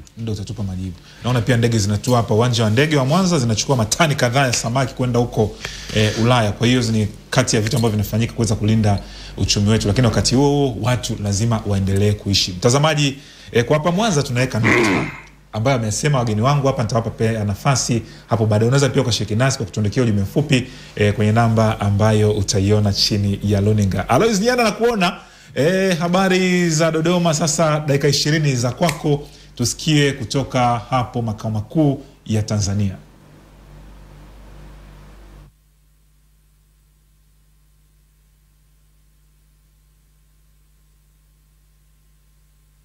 Na Bernard James kutoka hapo jijini Mwanza, Tanzania, Rock City. Umeshaliamsha asubuhi hapo kuanzisha mjadala unaohusu hotuba ya Dr. John Pombe Joseph Magufuli, Rais wa Jamhuri ya Muungano wa Tanzania, ambaye kwa sasa yuko mjini Dodoma ambako jana aliweza kuwapisha baadhi ya viongozi wakiwemo Rasi wa Pwani, naibu waziri wa afya, lakini pia mabalozi akiwemo balozi wa Algeria, Kenya, wakilisha nchi zetu huko na yuko hapa. Mimi kwa takriban hizi dakika 20 tumewasikiliza vizuri sana hapa Mwanza Bernard James. Namna ambavyo tumewasikiliza hapo, mmeanzisha mjadala vyema kabisa. Na mimi hapa Dodoma niko na engineer Ivan Maganza. Huyu ni kijana kabisa na ni mwenyekiti wa vijana TLP taifa. Niko naye hapa, tunajadiliana naye kwa kina, naye mtazamo wake juu ya namna ambavyo pia unafahamu miezi kadhaa zilizopita tu chama chake cha TLP kiliweza tayari kumtangaza mgombea wao wa urais. Kaibua mjadala sana kwenye mitandao ya kijamii. Karibu sana comrade engineer Ivan Maganza. Karibu sana katika mjadala wa Tuongee Asubuhi. Okay, asante sana. Nakushukuru sana. Nashukuru. Nashukuru kwanza kuwa hapa studio leo. Na kikubwa zaidi tunachotaka kujadili leo, nimeona tunajadili hotuba ya Rais. Lakini nadhani hotuba ilikuwa ishafanyika kule Chato. Nadhani Rais wakati yupo kwenye hafla ya kumwapisha waziri wa katiba na sheria Dr. Mwigulu Nchemba, alikuwa ameshasema hili jambo tuangalie kwanza kwa huyu wiki moja kwamba tutaendelea, hali inaendeleaje. Kama hali itakuwa inaendelea vizuri, hapa naongelea kuhusu swala zima la corona. Kama hali itaendelea vizuri, basi ataruhusu baadhi ya vitu viendelee katika nchi yetu. Kwa hiyo yale ni hotuba aliyoitoa Chato, lakini tunaongelea sasa jana alipokuwa anaapisha viongozi pale ikulu ya Chamwino Dodoma. Kwa hiyo niende moja kwa moja kwenye mjadala. Wakati jana Rais anaapisha viongozi, ameongea mambo mengi sana. Na naweza nikasema yale ya jana aliyokuwa anatoa ni maagizo kupitia wizara ambazo zinatenda kazi kushirikiana na serikali. Maagizo aliyotoa jana Rais, ametoa maagizo katika wizara 4. Ametoa maagizo katika TAMISEMI, wizara ya TAMISEMI, ametoa maagizo katika wizara ya afya, ametoa maagizo katika wizara ya utalii, lakini pia ametoa maagizo kutoka wizara ya elimu. Moja kwa moja labda nijikite kuhusu swala la utalii. Naomba niongelee kuhusu swala la utalii. Tunafurahi sana sisi kama vijana kwa Tanzania nzima, chama chetu cha Tanzania Labour Party, tunashukuru sana na tunamuunga mkono Rais Dr. John Pombe Magufuli, na ndio maana tukaona kwa mwaka huu 2020 hatuna sababu tena ya kutafuta mgombea mwingine. Mgombea wetu atabaki Dr. John Pombe Magufuli kwa sababu anatekeleza kwa vitendo vitu vyote tulivyovitaka kwa nchi hii kwa miaka ya nyuma. Niongelee sekta ya utalii. Sekta ya utalii kwa Tanzania ndo sekta inayotusaidia sana kuingiza pato katika serikali. Kwa takwimu za haraka tu inatuchangia katika pato la taifa sio chini ya 17%. Sasa kwa Rais kuamua sekta hii ianze kufanya kazi, kwanza ni juhudi za pekee. Tunaomba tumshukuru sisi kama Watanzania wote. Na hili naomba niwasihi vyama vyote, niwasihi taasisi zote, niwasihi kila mtu Mtanzania aone kwamba Rais wetu amejitoa na amejizatiti kulisaidia taifa letu. Akifungua sekta ya utalii, Tanzania inapata nini? Naomba nitumie dakika moja tu kuongelea sekta ya utalii, nitaenda kwenye sekta zingine. Rais akifungua sekta ya utalii, kwanza tunakaribisha wageni. Wageni wanapokuwa wanakuja, tunaongeza pato la taifa. Tukiongeza pato la taifa, inatusaidia sisi kupitia hilo pato la taifa shughuli za kijamii kama sekta za afya, sekta za elimu, ujenzi wa barabara. Tunapata fedha kwa sababu fedha zinazotakiwa kuhudumia hizo sekta zinatoka katika mapato, na mapato yanapatikana katika utalii. Jambo lingine kuhusu sekta ya utalii, tunajua kuanzia sasa hivi kwa Tanzania kwamba tayari tumeshaboresha mazingira yetu. Rais ameboresha mambo ya ndege, amefanya ununuzi wa ndege. Kwa hiyo serikali imewekeza hela kubwa sana katika sekta ya utalii kwa kuweka ndege. Kwa hiyo tunataka tuone mapato yanapatikana. Na kuhusu swala la corona, naomba niwatoe hofu. Kwanza tukiangalia kwa idadi takwimu ya nchi yetu, maambukizi ni madogo sana ukiangalia na nchi zingine. Kwa hiyo pia hata hapa kwenye kutoa sekta ya utalii, naomba niongezee jambo lingine. Pia tunamsifu na tunampongeza Rais wetu Dr. John Pombe Magufuli kwa kuweza kuzuia kwamba tusiweke lockdown katika nchi yetu. Wapinzani wamepiga kelele kwamba aweke, lakini tumeona kwamba maamuzi aliyofanya yamekuwa sahihi, na dunia nzima wameona Rais wetu anafanya vitu kwa kutumia upeo wa hali ya juu, kwa sababu hata nchi zilizokuwa zimefungia watu, mfano Marekani kwa Donald Trump, sasa hivi wameshawafungulia.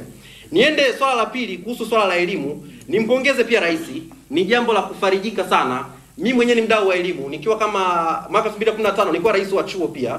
Kwa hiyo nafahamu changamoto ya vyuo vikuu, lakini rais amewaambia kwamba ametoa maagizo kutoka Wizara ya Elimu na Bodi ya Mikopo kwamba kuhakikisha ndani ya hizi siku 9 wakati tukielekea tarehe 1 ambao vyuo vitaenda kufunguliwa, wahakikishe yale mambo yote mikopo ya wanafunzi inawekwa sahihi.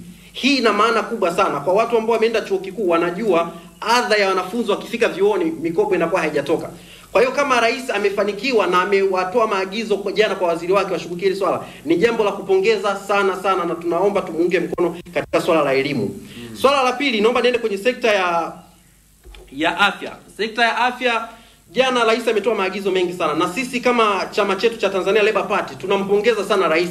Katika hii vita ya corona amejizatiti kwamba ni mpambanaji na ni mtu anayetaka kutuvusha Tanzania kutoka hatua moja kwenda nyingine. Nitaongelea kwanza mafanikio makubwa yaliyopatikana katika sekta yake ya afya kidogo tu. Sitaongelea mambo mengi kwa sababu tuna mjadala mwingine huko na bwana Nyanda, tutaliongelea zaidi, lakini nitoe mafanikio kidogo katika Wizara ya Afya. Amejitahidi kujenga vituo vingi, lakini katika kukabiliana na janga la corona ametoa maagizo kwamba nchi yetu sawa tunataka misaada, lakini pia hata misaada tunaopata tujaribu kuangalia, kwa sababu hii vita ya corona ni vita kama vita zingine. Kuna mataifa mengine hatutakii mema. Kwa hiyo ametusii hata tunapokuwa tunapokea ile misaada tujaribu kuangalia vyombo vijiridhishe, na ameishukuru pia Global Fund kwa kuweza kutoa mchango fulani wa kiwango cha hela ambacho kitaenda kusaidia kuweka mambo sahihi katika sekta ya afya. Na tunaishukuru pia Wizara ya Afya kupitia kwa waziri wake Mwalimu Mwalimu ni waziri anayefanya kazi sana, anajituma. Sisi kama vijana tunatambua mchango wake na tunajua kwamba yuko bega kwa bega kwa kushirikiana na rais katika kutuokoa na hili janga. Tunajua walikuwa wameshatenga vituo kama kule kituo cha Sabasaba kwa tenga kinaweza kupokea wagonjwa sio chini ya 1000, lakini kwa sababu hatujafika huko, tunashukuru serikali ilikuwa imejiwekea mikakati kwamba inataka isaidie. Kwa hiyo kuna wapinzani wanaongea bwana serikali haijachukua hatua kwenye corona. Sisi tunaomba tuseme Watanzania kama Watanzania, kwa mwaka huu huyu rais wetu ndo anayetakiwa kutuvusha, kwa sababu sekta ya afya anaipigania vizuri sana. Asante sana. Asante, nashukuru. Asante sana. Huyu ni Ivan Maganza. Nilikuwa nimejaribu kumacha aweze kufanya uchambuzi wa kile ambacho amekisikia na kukiona mwenyewe kama mwenyekiti wa vijana wa TLP, Tanzania Labour Party, chini ya Mheshimiwa Agustino Ryatonga Mrema, ambaye kimsingi hawa ni vijana wake. Na nimeona hapo umechomekea kidogo kwamba kumbe hizi ndizo sababu za ninyi kumtangaza Dr. John Pombe Magufuli mwaka huu kuwa mgombea wenu. Inaonekana kule kwenu wamekwisha kabisa, mnaanza kuwapokonya CCM. Nashukuru sana. Tumeona hili jambo na kweli kabisa, na hizi sekta tumejaribu kufafanua, na leo tunashukuru tumetoa kidogo tu angalau picha, tutakuja kupata fursa. Lakini pamoja na haya yote tumemsikiliza Bituro Kazeri hapo Mwanza akijaribu kuonyesha namna ambavyo tamaduni inaweza kuwa ni moja ya jambo la msingi sana katika kukabiliana na mambo kadha wa kadha. Kwa mfano, kajaribu kuonyesha namna kujifukiza kule, kataja Kihaya, kataja Kikerewe na kataja Kisukuma kama moja kati ya njia badala ama njia ya kiasili kabisa. Watu wapo wanapinga sana hii, wanasema linavyokuja swala la sayansi ya ambayo ina viwango, imepimwa na imewekwa katika kiwango cha kutokuwa na madhara dhidi ya binadamu. Ndio. Wengi wanasema professional hii lazima iheshimiwe na ilindwe. Wanaotaja haya kina Bituro haya ni kama sayansi giza hivi, sayansi ambayo haina kipimo cha moja kwa moja. Yapi maoni yako juu ya mgawanyo wa fikra namna hii? Wengi wanasema hii ni sayansi ya kufikirika, na hii ni sayansi yenye kiwango. Bora tuende kwenye kiwango kuliko sayansi ya Kisukuma, Kikerewe, Kihaya pamoja na Kigogo. Yapi ni mtazamo wako juu ya hatua ya kujifukiza? Karibu sana. Okay, nashukuru sana. Na naomba niseme tu, niongee kitu kimoja kwamba kuna watu kweli mijadala imeizuka mingi sana, na nadhani hata rais alitoa tamko kwamba bwana njia kujifukiza inasaidia. Kwa hiyo bwana wa Tanzania wajifukize sana ili tuweze kukabiliana na hili janga la corona. Mimi naomba nitoe mtazamo wangu mimi kama mimi. Nikisema kwanza kwenye njia za afya tunaanza kwa sio kama mwenyekiti wa TLP.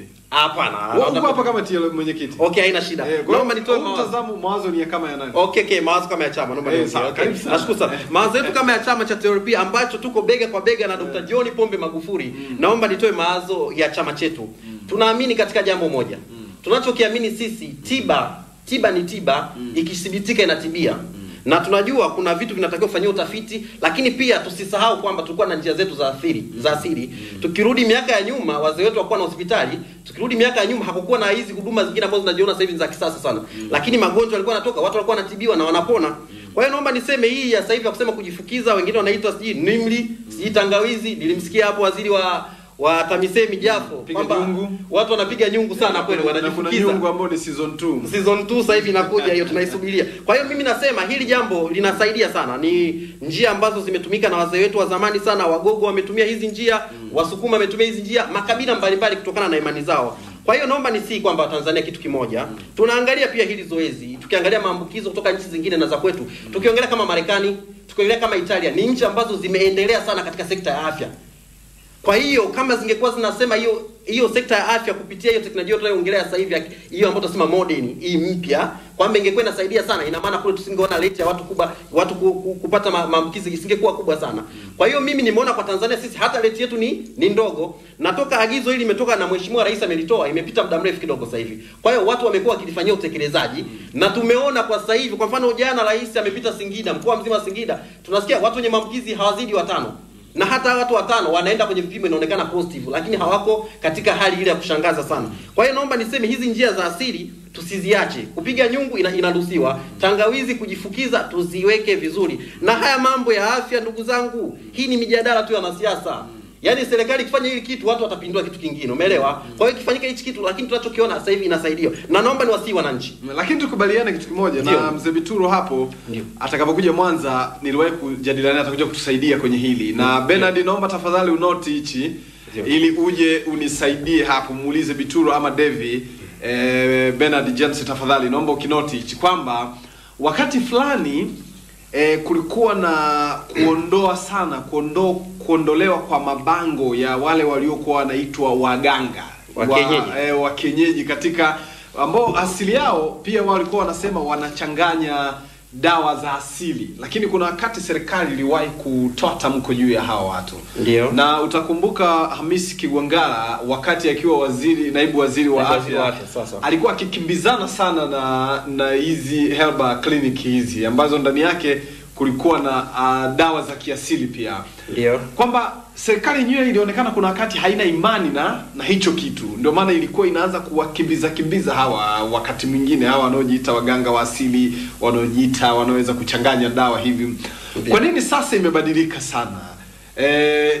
Kwa nini isirasimishwe sasa? Kama tunaona kula tangawizi, kama kula mpapai au kula nini inaweza majani ya juzi kati nilikuwa pale pizzeria nikana kunywa chai imechanganywa sijui nini na mambo mengi sana.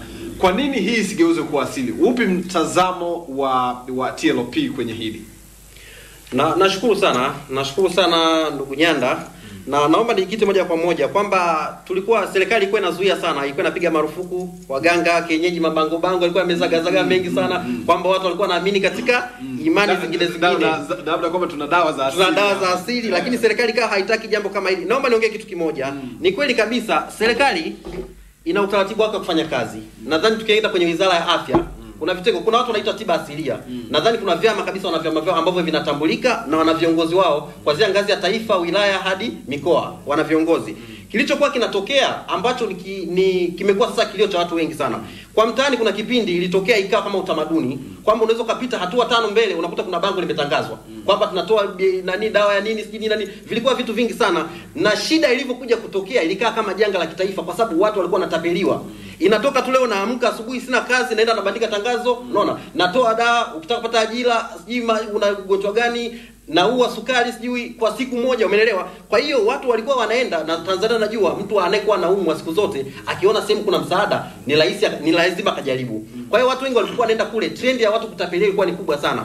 Kwa hiyo serikali ikasema hili zoezi hebu naomba tulisitishe. Kwa hiyo kama linatakiwa liendelee lipite katika njia sahihi, kwa sababu sidhani kama serikali imezuia tiba za asili. Inazijua lakini inatambua kupitia mamlaka ilizoweka. kuna mamlaka zinazosimamia. Kwa hiyo hili swala lililotokea, serikali haijawahi kuzuia tiba za asili. Mimi na uhakika hicho kitu kabisa. Kitu ilichozuia serikali ni matangazo ya watu matapeli kuongezeka mitaani, kubandika matangazo kwamba wanatibu magonjwa baadhi na watu na kutoza kiwango kubwa cha hela na kutapeli watu. Kwa hiyo ninachotaka kuisihi serikali, mtazamo wetu sisi kama Tanzania Labour Party, tunachoiomba serikali, kwa sababu hii njia tumeona inatusaidia, kwa sababu hii njia tumeona Watanzania wameielewa, kwa sababu hii njia hata rais wetu Dr. John Pombe Magufuli ameona kwamba ni njia sahihi. Naomba nitoe wito au nitoe maoni yangu kwamba serikali kupitia Wizara ya Afya, kupitia hivi vyama vinavyotambua hizi tiba za asili, ziweke mikakati maalum. Tumeona hata juzi baada ya corona kutokea, watu wengi kwenye mtandao wamejitokea kwamba mimi natibu na changanya kitu fulani. Kwa hiyo tunachotaka serikali, kuna jamaa mmoja alikamatwa yule aliyesema unaweka pilipili, unaweka pilipili, unaweka upupu, unaweka ni alikama. Nashukuru sana. Sasa ile kwa sababu hii ni serikali tunapojua na mamlaka, haiwezi tu leo mimi nikaamka nikasema na tiba fulani, haiwezekani, lazima tuna mamlaka. Kwa hiyo tunachoisii serikali iweke mazingira bora, hata kupitia Wizara ya Afya itengeneze program nzuri. Wale watu wanaohisi wana tiba za asili ambazo zitasaidia, waende kwenye mamlaka husika, wawakilishe maombi yao kwamba mimi bwana na tiba ya kutibu kisukari, na tiba ya kutibu corona, na tiba ya kutibu magonjwa yote, lakini naomba nipewe muda nifanyie uchunguzi. Katika mazingira hayo, huyu ni engineer Ivan Maganza, mwenyekiti vijana TLP. Tuko naye hapa tunajadiliana naye kujua namna ambavyo yeye wanaitafsiri vipi hotuba ya Dr. John Pombe Joseph Magufuli, rais wa Jamhuri ya Muungano wa Tanzania na mwenyekiti wa Chama cha Mapinduzi, ambaye tuko naye hapa. Na wao TLP tayari wameshamtangaza kama mgombea wao rais mwaka 2020. Maana yake labda CCM hawatasimamisha mgombea kwa lugha nyingine.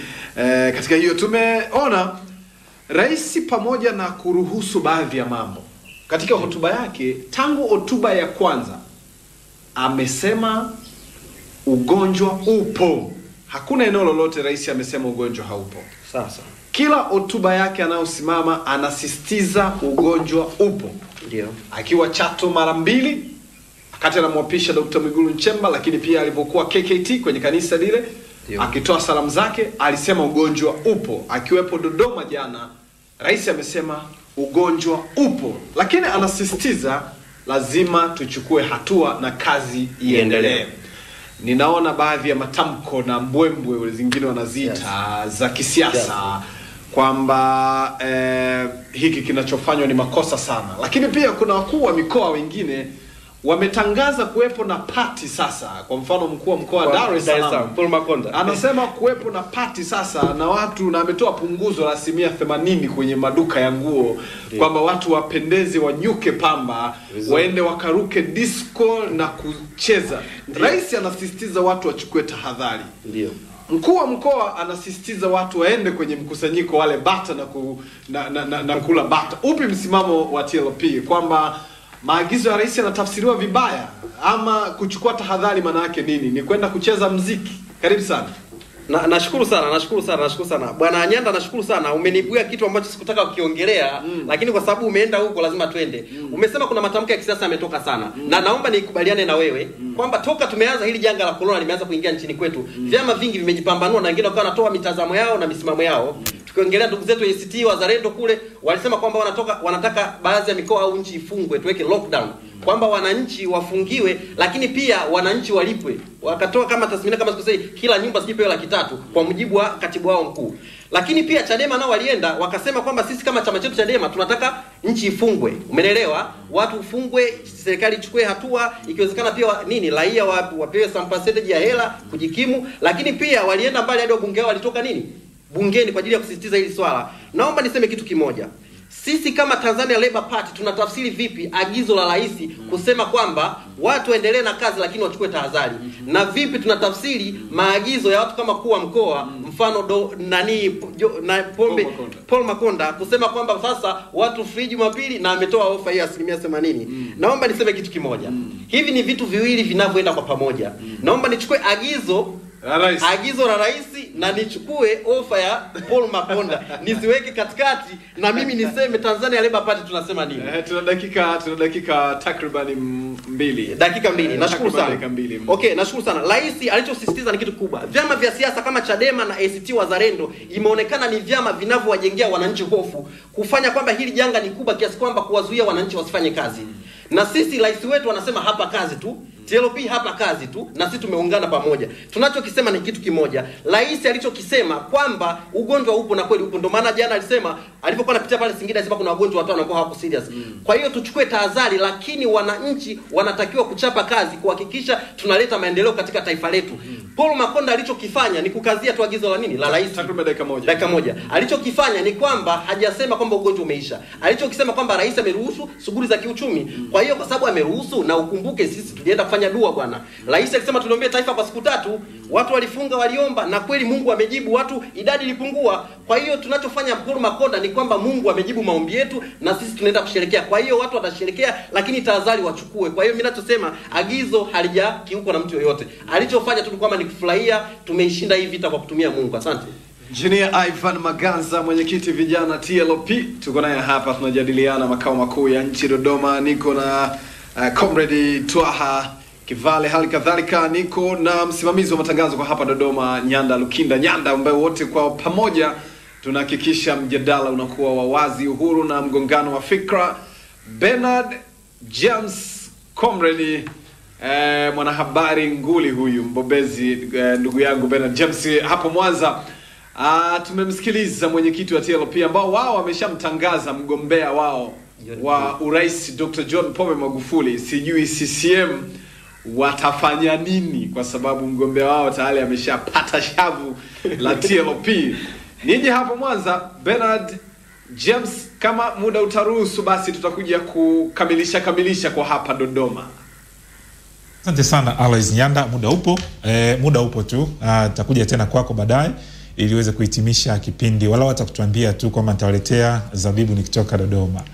Asante sana Alois Nyanda, mtozi, kwa mjadala mzuri, na nafurahi sana kuona kijana ule naye hapo ni machachari kweli kweli. Asante sana. Mtazamaji, unasonga mbele na kipindi cha Tuongee Asubuhi kutoka hapa Star TV. Athmani Mihula anatutazama hapo. Athmani, na wewe tukusikie, upo na mgeni wako dakika 20 hizi, usitumie vema kulingana na kile ambacho tunakijadili kwa siku ya leo. Karibu.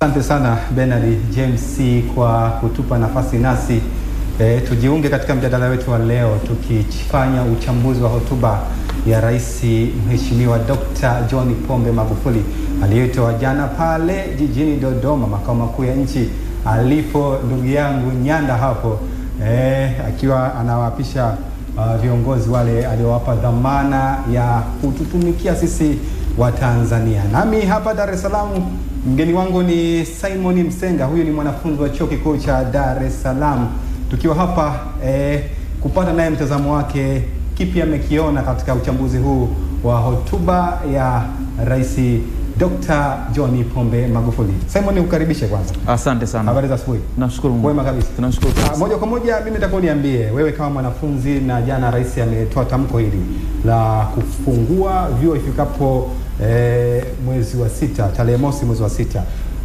Ili kwa kweli umelipokeaje ukiwa kama mwanafunzi? Nikiwa kama mwanafunzi, ndugu mtangazaji, tukio hili mimi kwangu nimelipokea positive. Nimelipokea positive kwa sababu gani? Unajua ugonjwa wa corona bwana, watu wote wamezungumza mambo yote, tunatambua yote ni ya muhimu.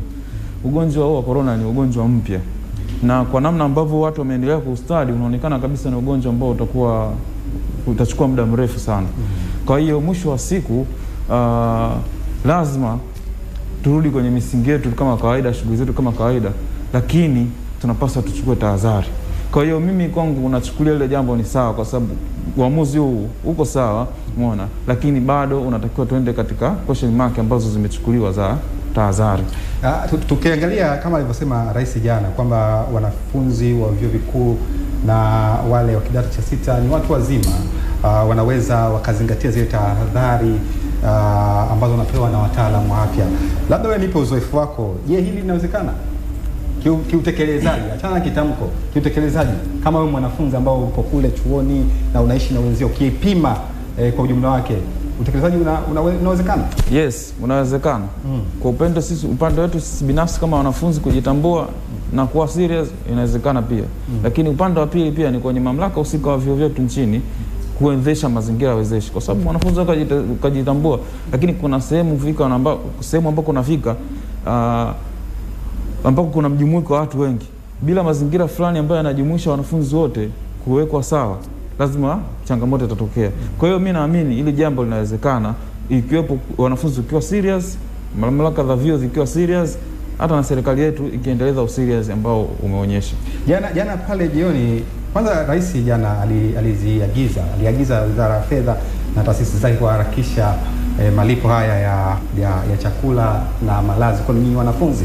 Na jana bodi ya mikopo walitoa taarifa kwamba jumla ya bilioni 63.7 tayari mchakato wa kuingizwa kwenye yani kupelekwa vyuoni umeshaanza, na yule afisa habari amesema tarehe 21, kwa maana ni jana fedha zishafika chuoni.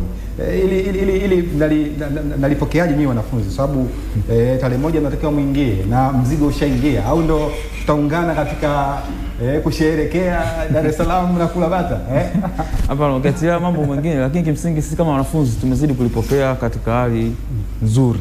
Tumefurahia kwa kweli na hiyo hali, kwa sababu mheshimiwa mtangazaji, ukikumbuka before wakati tunaanza, kwa mfano micho changu tunaenda kuanza semester ya pili, wakati tunaanza semester ya kwanza, umeona kulitokea changamoto kadhaa ambazo zilipekea baadhi ya matatizo ambayo yalikuta baadhi ya wenzetu, lakini tunatamani sana kwa semester ya pili yasitokee zile changamoto tena. Kwa hiyo tunavyoona kwamba bodi wamesema tayari wamerespondi kwenye agizo la Mheshimiwa Rais kwamba wahakikishe pesa zinaingia kwa wakati, kama tunavyoona tayari washachukua hatua, sisi kwetu ni furaha, kwa sababu kwanza ukiachilia mbali corona imeleta confusion hadi katika uchumi wa wazazi wetu. Hapa tu tamko la Rais jana, lakini naamini kuna wazazi mikoani wapi washaanza kuumiza kichwa namna gani ya kuwasupport wanafunzi nauli mpaka wafike mjini. Sasa inasikitisha sana mtu mwanafunzi anapofika hapa mjini ila zikachelewa, bado unamuongezea mzazi mzigo mkubwa wa kumpa mwanafunzi ila kwanza kujisupport, na wengine zingine wazazi wao hawajiwezi. Kwa hiyo unakuta mwanafunzi anaanza kuingia katika njia ambazo nyingine ni duni. Kwa hiyo tunatambua shughuli za kiuchumi nyingi zimestaki, zimevurugika. Kwa hiyo manake wazazi wetu wengi vipato vyao nao vimeyumba. Kwa hiyo tunapoona kwamba bodi ya mikopo imechukua hatua mapema ya kurespondi kwenye jambo hili, kwamba pesa zikishakuwa tayari kwa wakati, inatia moyo kwamba sasa hata mzazi akimsupport kumpa mwanafunzi nauli na kuja mjini kwa ajili ya kuendelea na masomo, itatusaidia kwa namna kubwa kupunguza ukali wa matatizo ya kiuchumi. Nyinyi mkiwa ni wanafunzi na taifa lolote haliwezi kuendelea pasipokuwa na wataalamu, na nyinyi ndio wataalamu mnaandaliwa kuja kuendesha hii nchi yetu ya Tanzania. Kupitia hii corona mmejifunza nini? Au tu kwamba imeshatokea mnarudi chuoni maisha yanaendelea, basi nyinyi kama wataalamu kitu gani mmejifunza katika hili? Kwa kweli mimi kama mwanafunzi au kama sisi wanafunzi nimejifunza kwamba kuna ulazimu mkubwa wa kujipanga kwenye majanga kama haya hata kwa kipindi cha mbeleni, kwa sababu tumekuja kugundua kwamba unaona kweli haya majanga ya lazima yanaweza kaja kutokea. Kwa hiyo inahitaji kujipanga kweli katika mifumo yetu yote ya kiuchumi, mifumo yetu yote ya miundombinu ya nchi na kadhalika, lazima tujipange. Lakini katika upande wa sisi kama wanafunzi, janga la corona limetufundisha kwamba sasa mtaani hali halisi ikoje. Ukiachilia mambo mengine yote kwamba nchi kama nchi inatakiwa sasa ijipange kweli, kwa sababu ile confusion zilizotokea na nini, nchi kama nchi inatakiwa ijipange kuhakikisha kwamba majanga mengine yanapotokea, kwa sababu kuna majanga aina kadhaa yanaweza kutokea kama namna hii, ijipange kuhakikisha kwamba inatuvusha wananchi salama. Vile pia sisi kama wanafunzi kwamba kuna wakati tunatakiwa kujiongeza zaidi kuhakikisha tuna grab maarifa ya kutosha ya kuweza kuisaidia nchi, kwa sababu unaweza kaa kwenye system ya kusoma unachukulia mambo sawa tu, lakini kukaa nyumbani kama miezi mitatu takriban imetukumbusha kwamba kweli kuna vitu vya msingi tunatakiwa tuvizingatie. Tupe uzoefu mtaani, umekaa hapo kama umesema takriban masiku kadhaa, mtaani pamoja. Actually mtaani pagumu kwa kweli, mwana mtaani ni pagumu.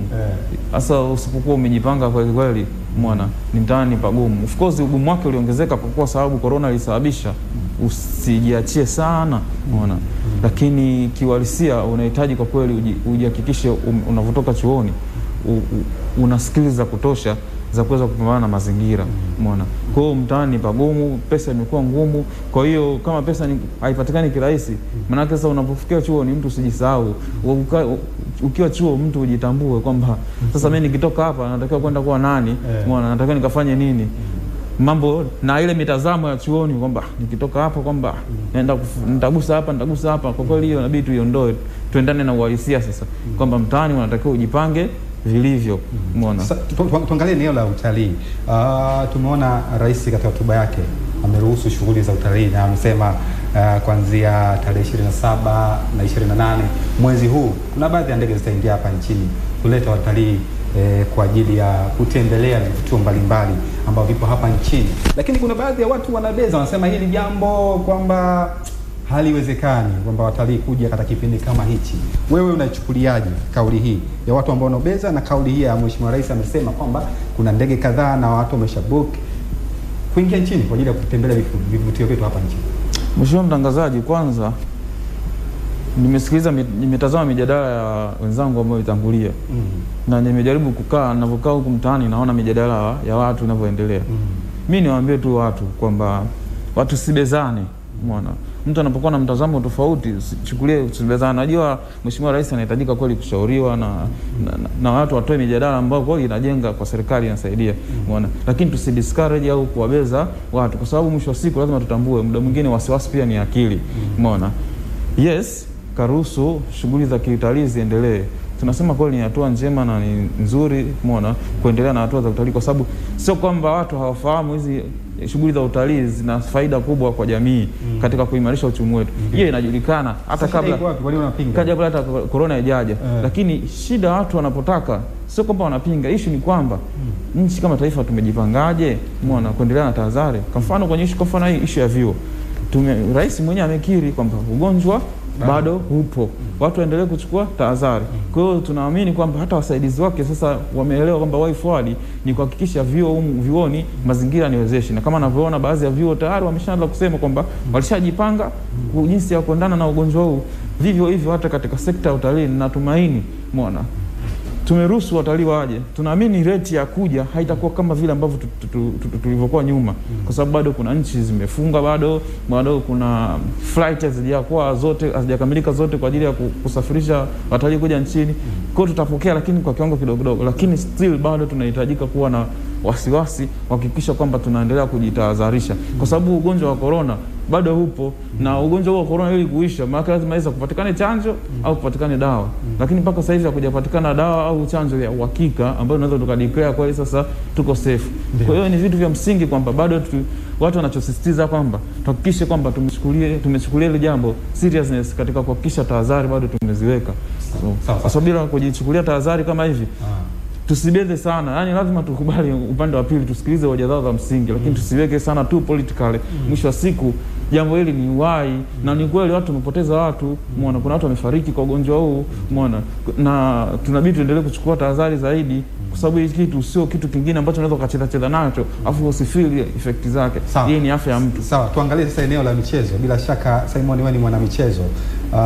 Na jana imetolewa ruksa michezo ianze yote kama sema kuna filamu, kuna soka hapa, watu waingie kusakata kabumbu hili ili nawe kama bila shaka ni mwana michezo, mpenda michezo. Yes, hii umeipokeaje? Maana kuna baadhi ya vijana wamefurahia wale wa kubeti wanaona sasa fursa wao mtaani huko nimekutana nao wao wanashukuru katika hilo. Afadhali bwana mheshimiwa karuhusu ili zile fursa zetu zile wanapoleta. Sasa wewe kama kijana na mwana michezo umeipokeaje kauli hii? Kimsingi mimi nimeipokea kama nilivyopokelea sekta zote. Zana ni ile ile, umeona, kwamba tunaruhusu baadhi ya shughuli lakini bado tunatakiwa tuchukulie tahadhari kichwani. Kwa mfano sekta ya michezo nayo ni kama sekta ya utalii tu, japo zitalingana tu, zitatofautiana rate. Sekta ya michezo kwa kweli, kwa mfano kwenye nchi yetu ilikuwa kweli ni fursa za watu wengi kwa sababu iliposimama naamini hata maisha ya watu nao pia yamesimama, umeona.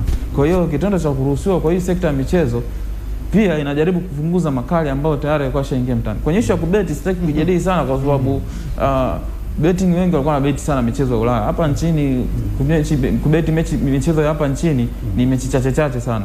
Lakini kwa sababu tushaona hata kwenye ligi baadhi za Ujerumani ishaanza rasmi, yani Uingereza nao wanatarajia kuanza ligi na sehemu nyingine zote. Kwa tunaamini mambo yataanza kurudi polepole. Lakini mimi concept yangu ni kama kwenye sekta nyingine ambazo zimeanza kuruhusiwa, kwamba michezo inaporuhusiwa bado still tahadhari zinabidi zichukuliwe.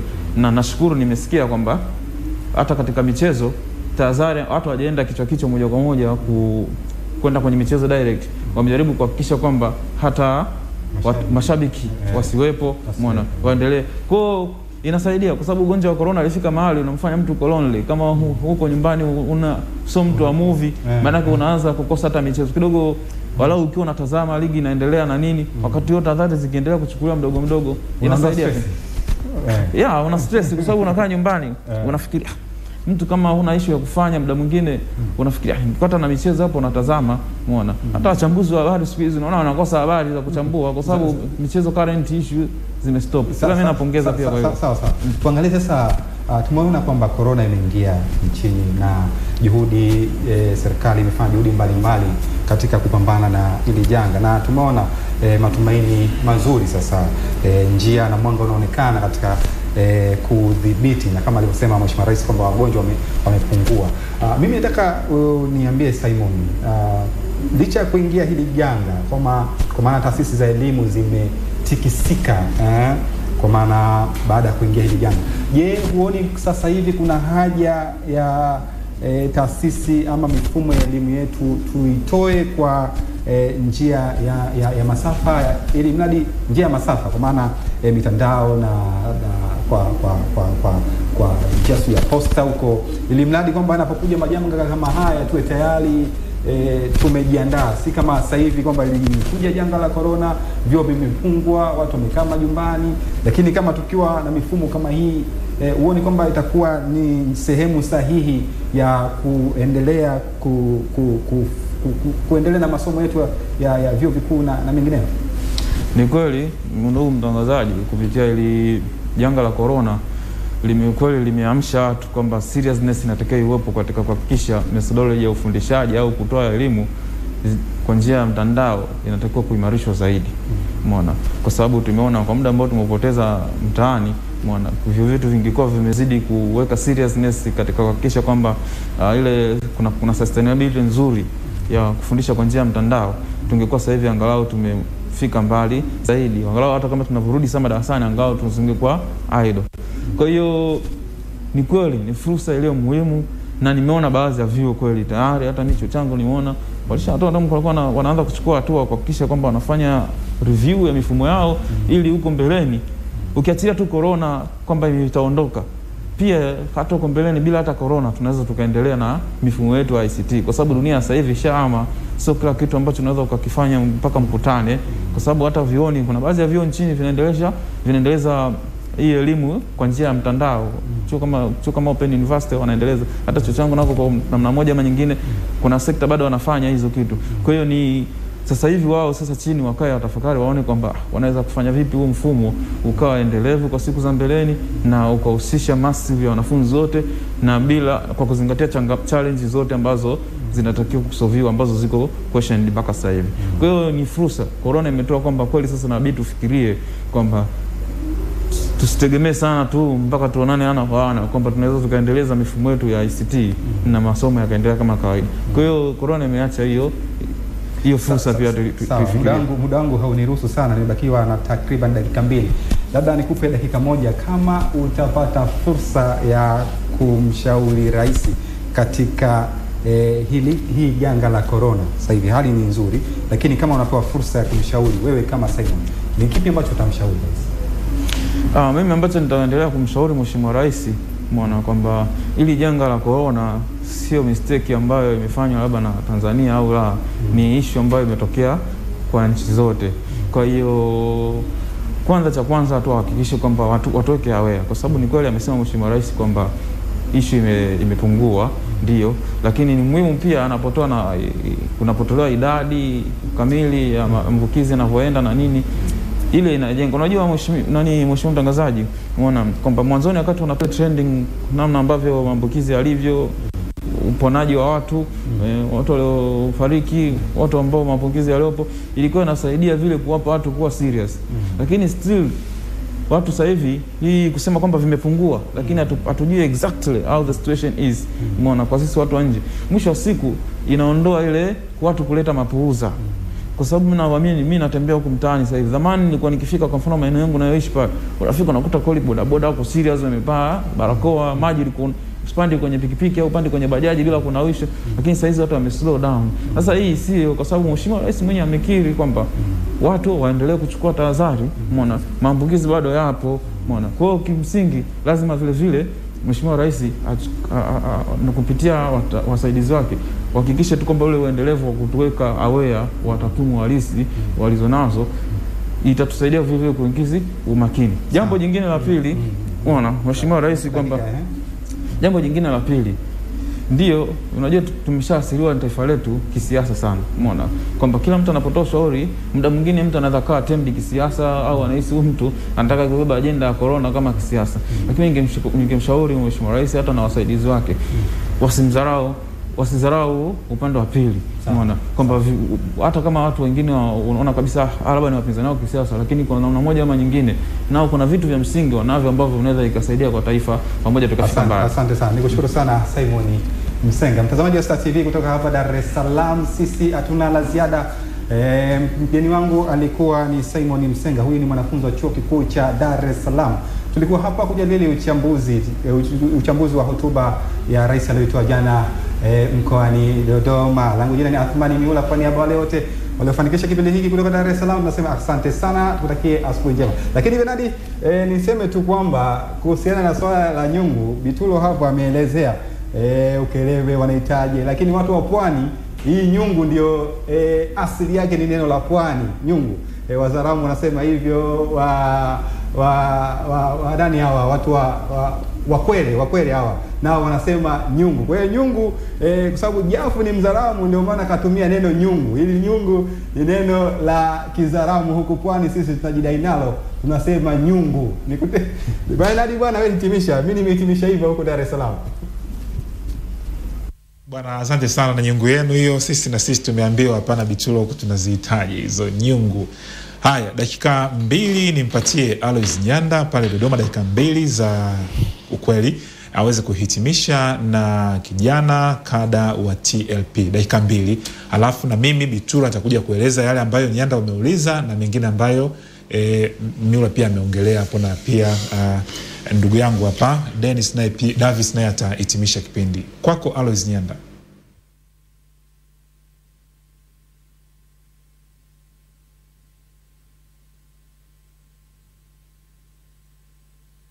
Asante sana Bernard James kutoka hapo Mwanza, Tanzania. Tumesikiliza Thumani Mihula, ndugu yangu huyo. Naona leo mmeamua kupiga mashati na tai, mimi nikaamua kupiga na koti kidogo hapa. Kwa hiyo ningekuwa nimetoa koti tu basi wote tungekuwa tuna ulimi wa ng'ombe leo wote pamoja umeninginia. Asante sana Bernard na Thumani Mihula kwa hapo Dar es Salaam pamoja na Mwanza. Niko hapa na Engineer Ivan Maganza ambaye tutamaliza naye mjadala huu kwa hapa takribani dakika 2 kama ambavyo tumepokea kutoka Mwanza.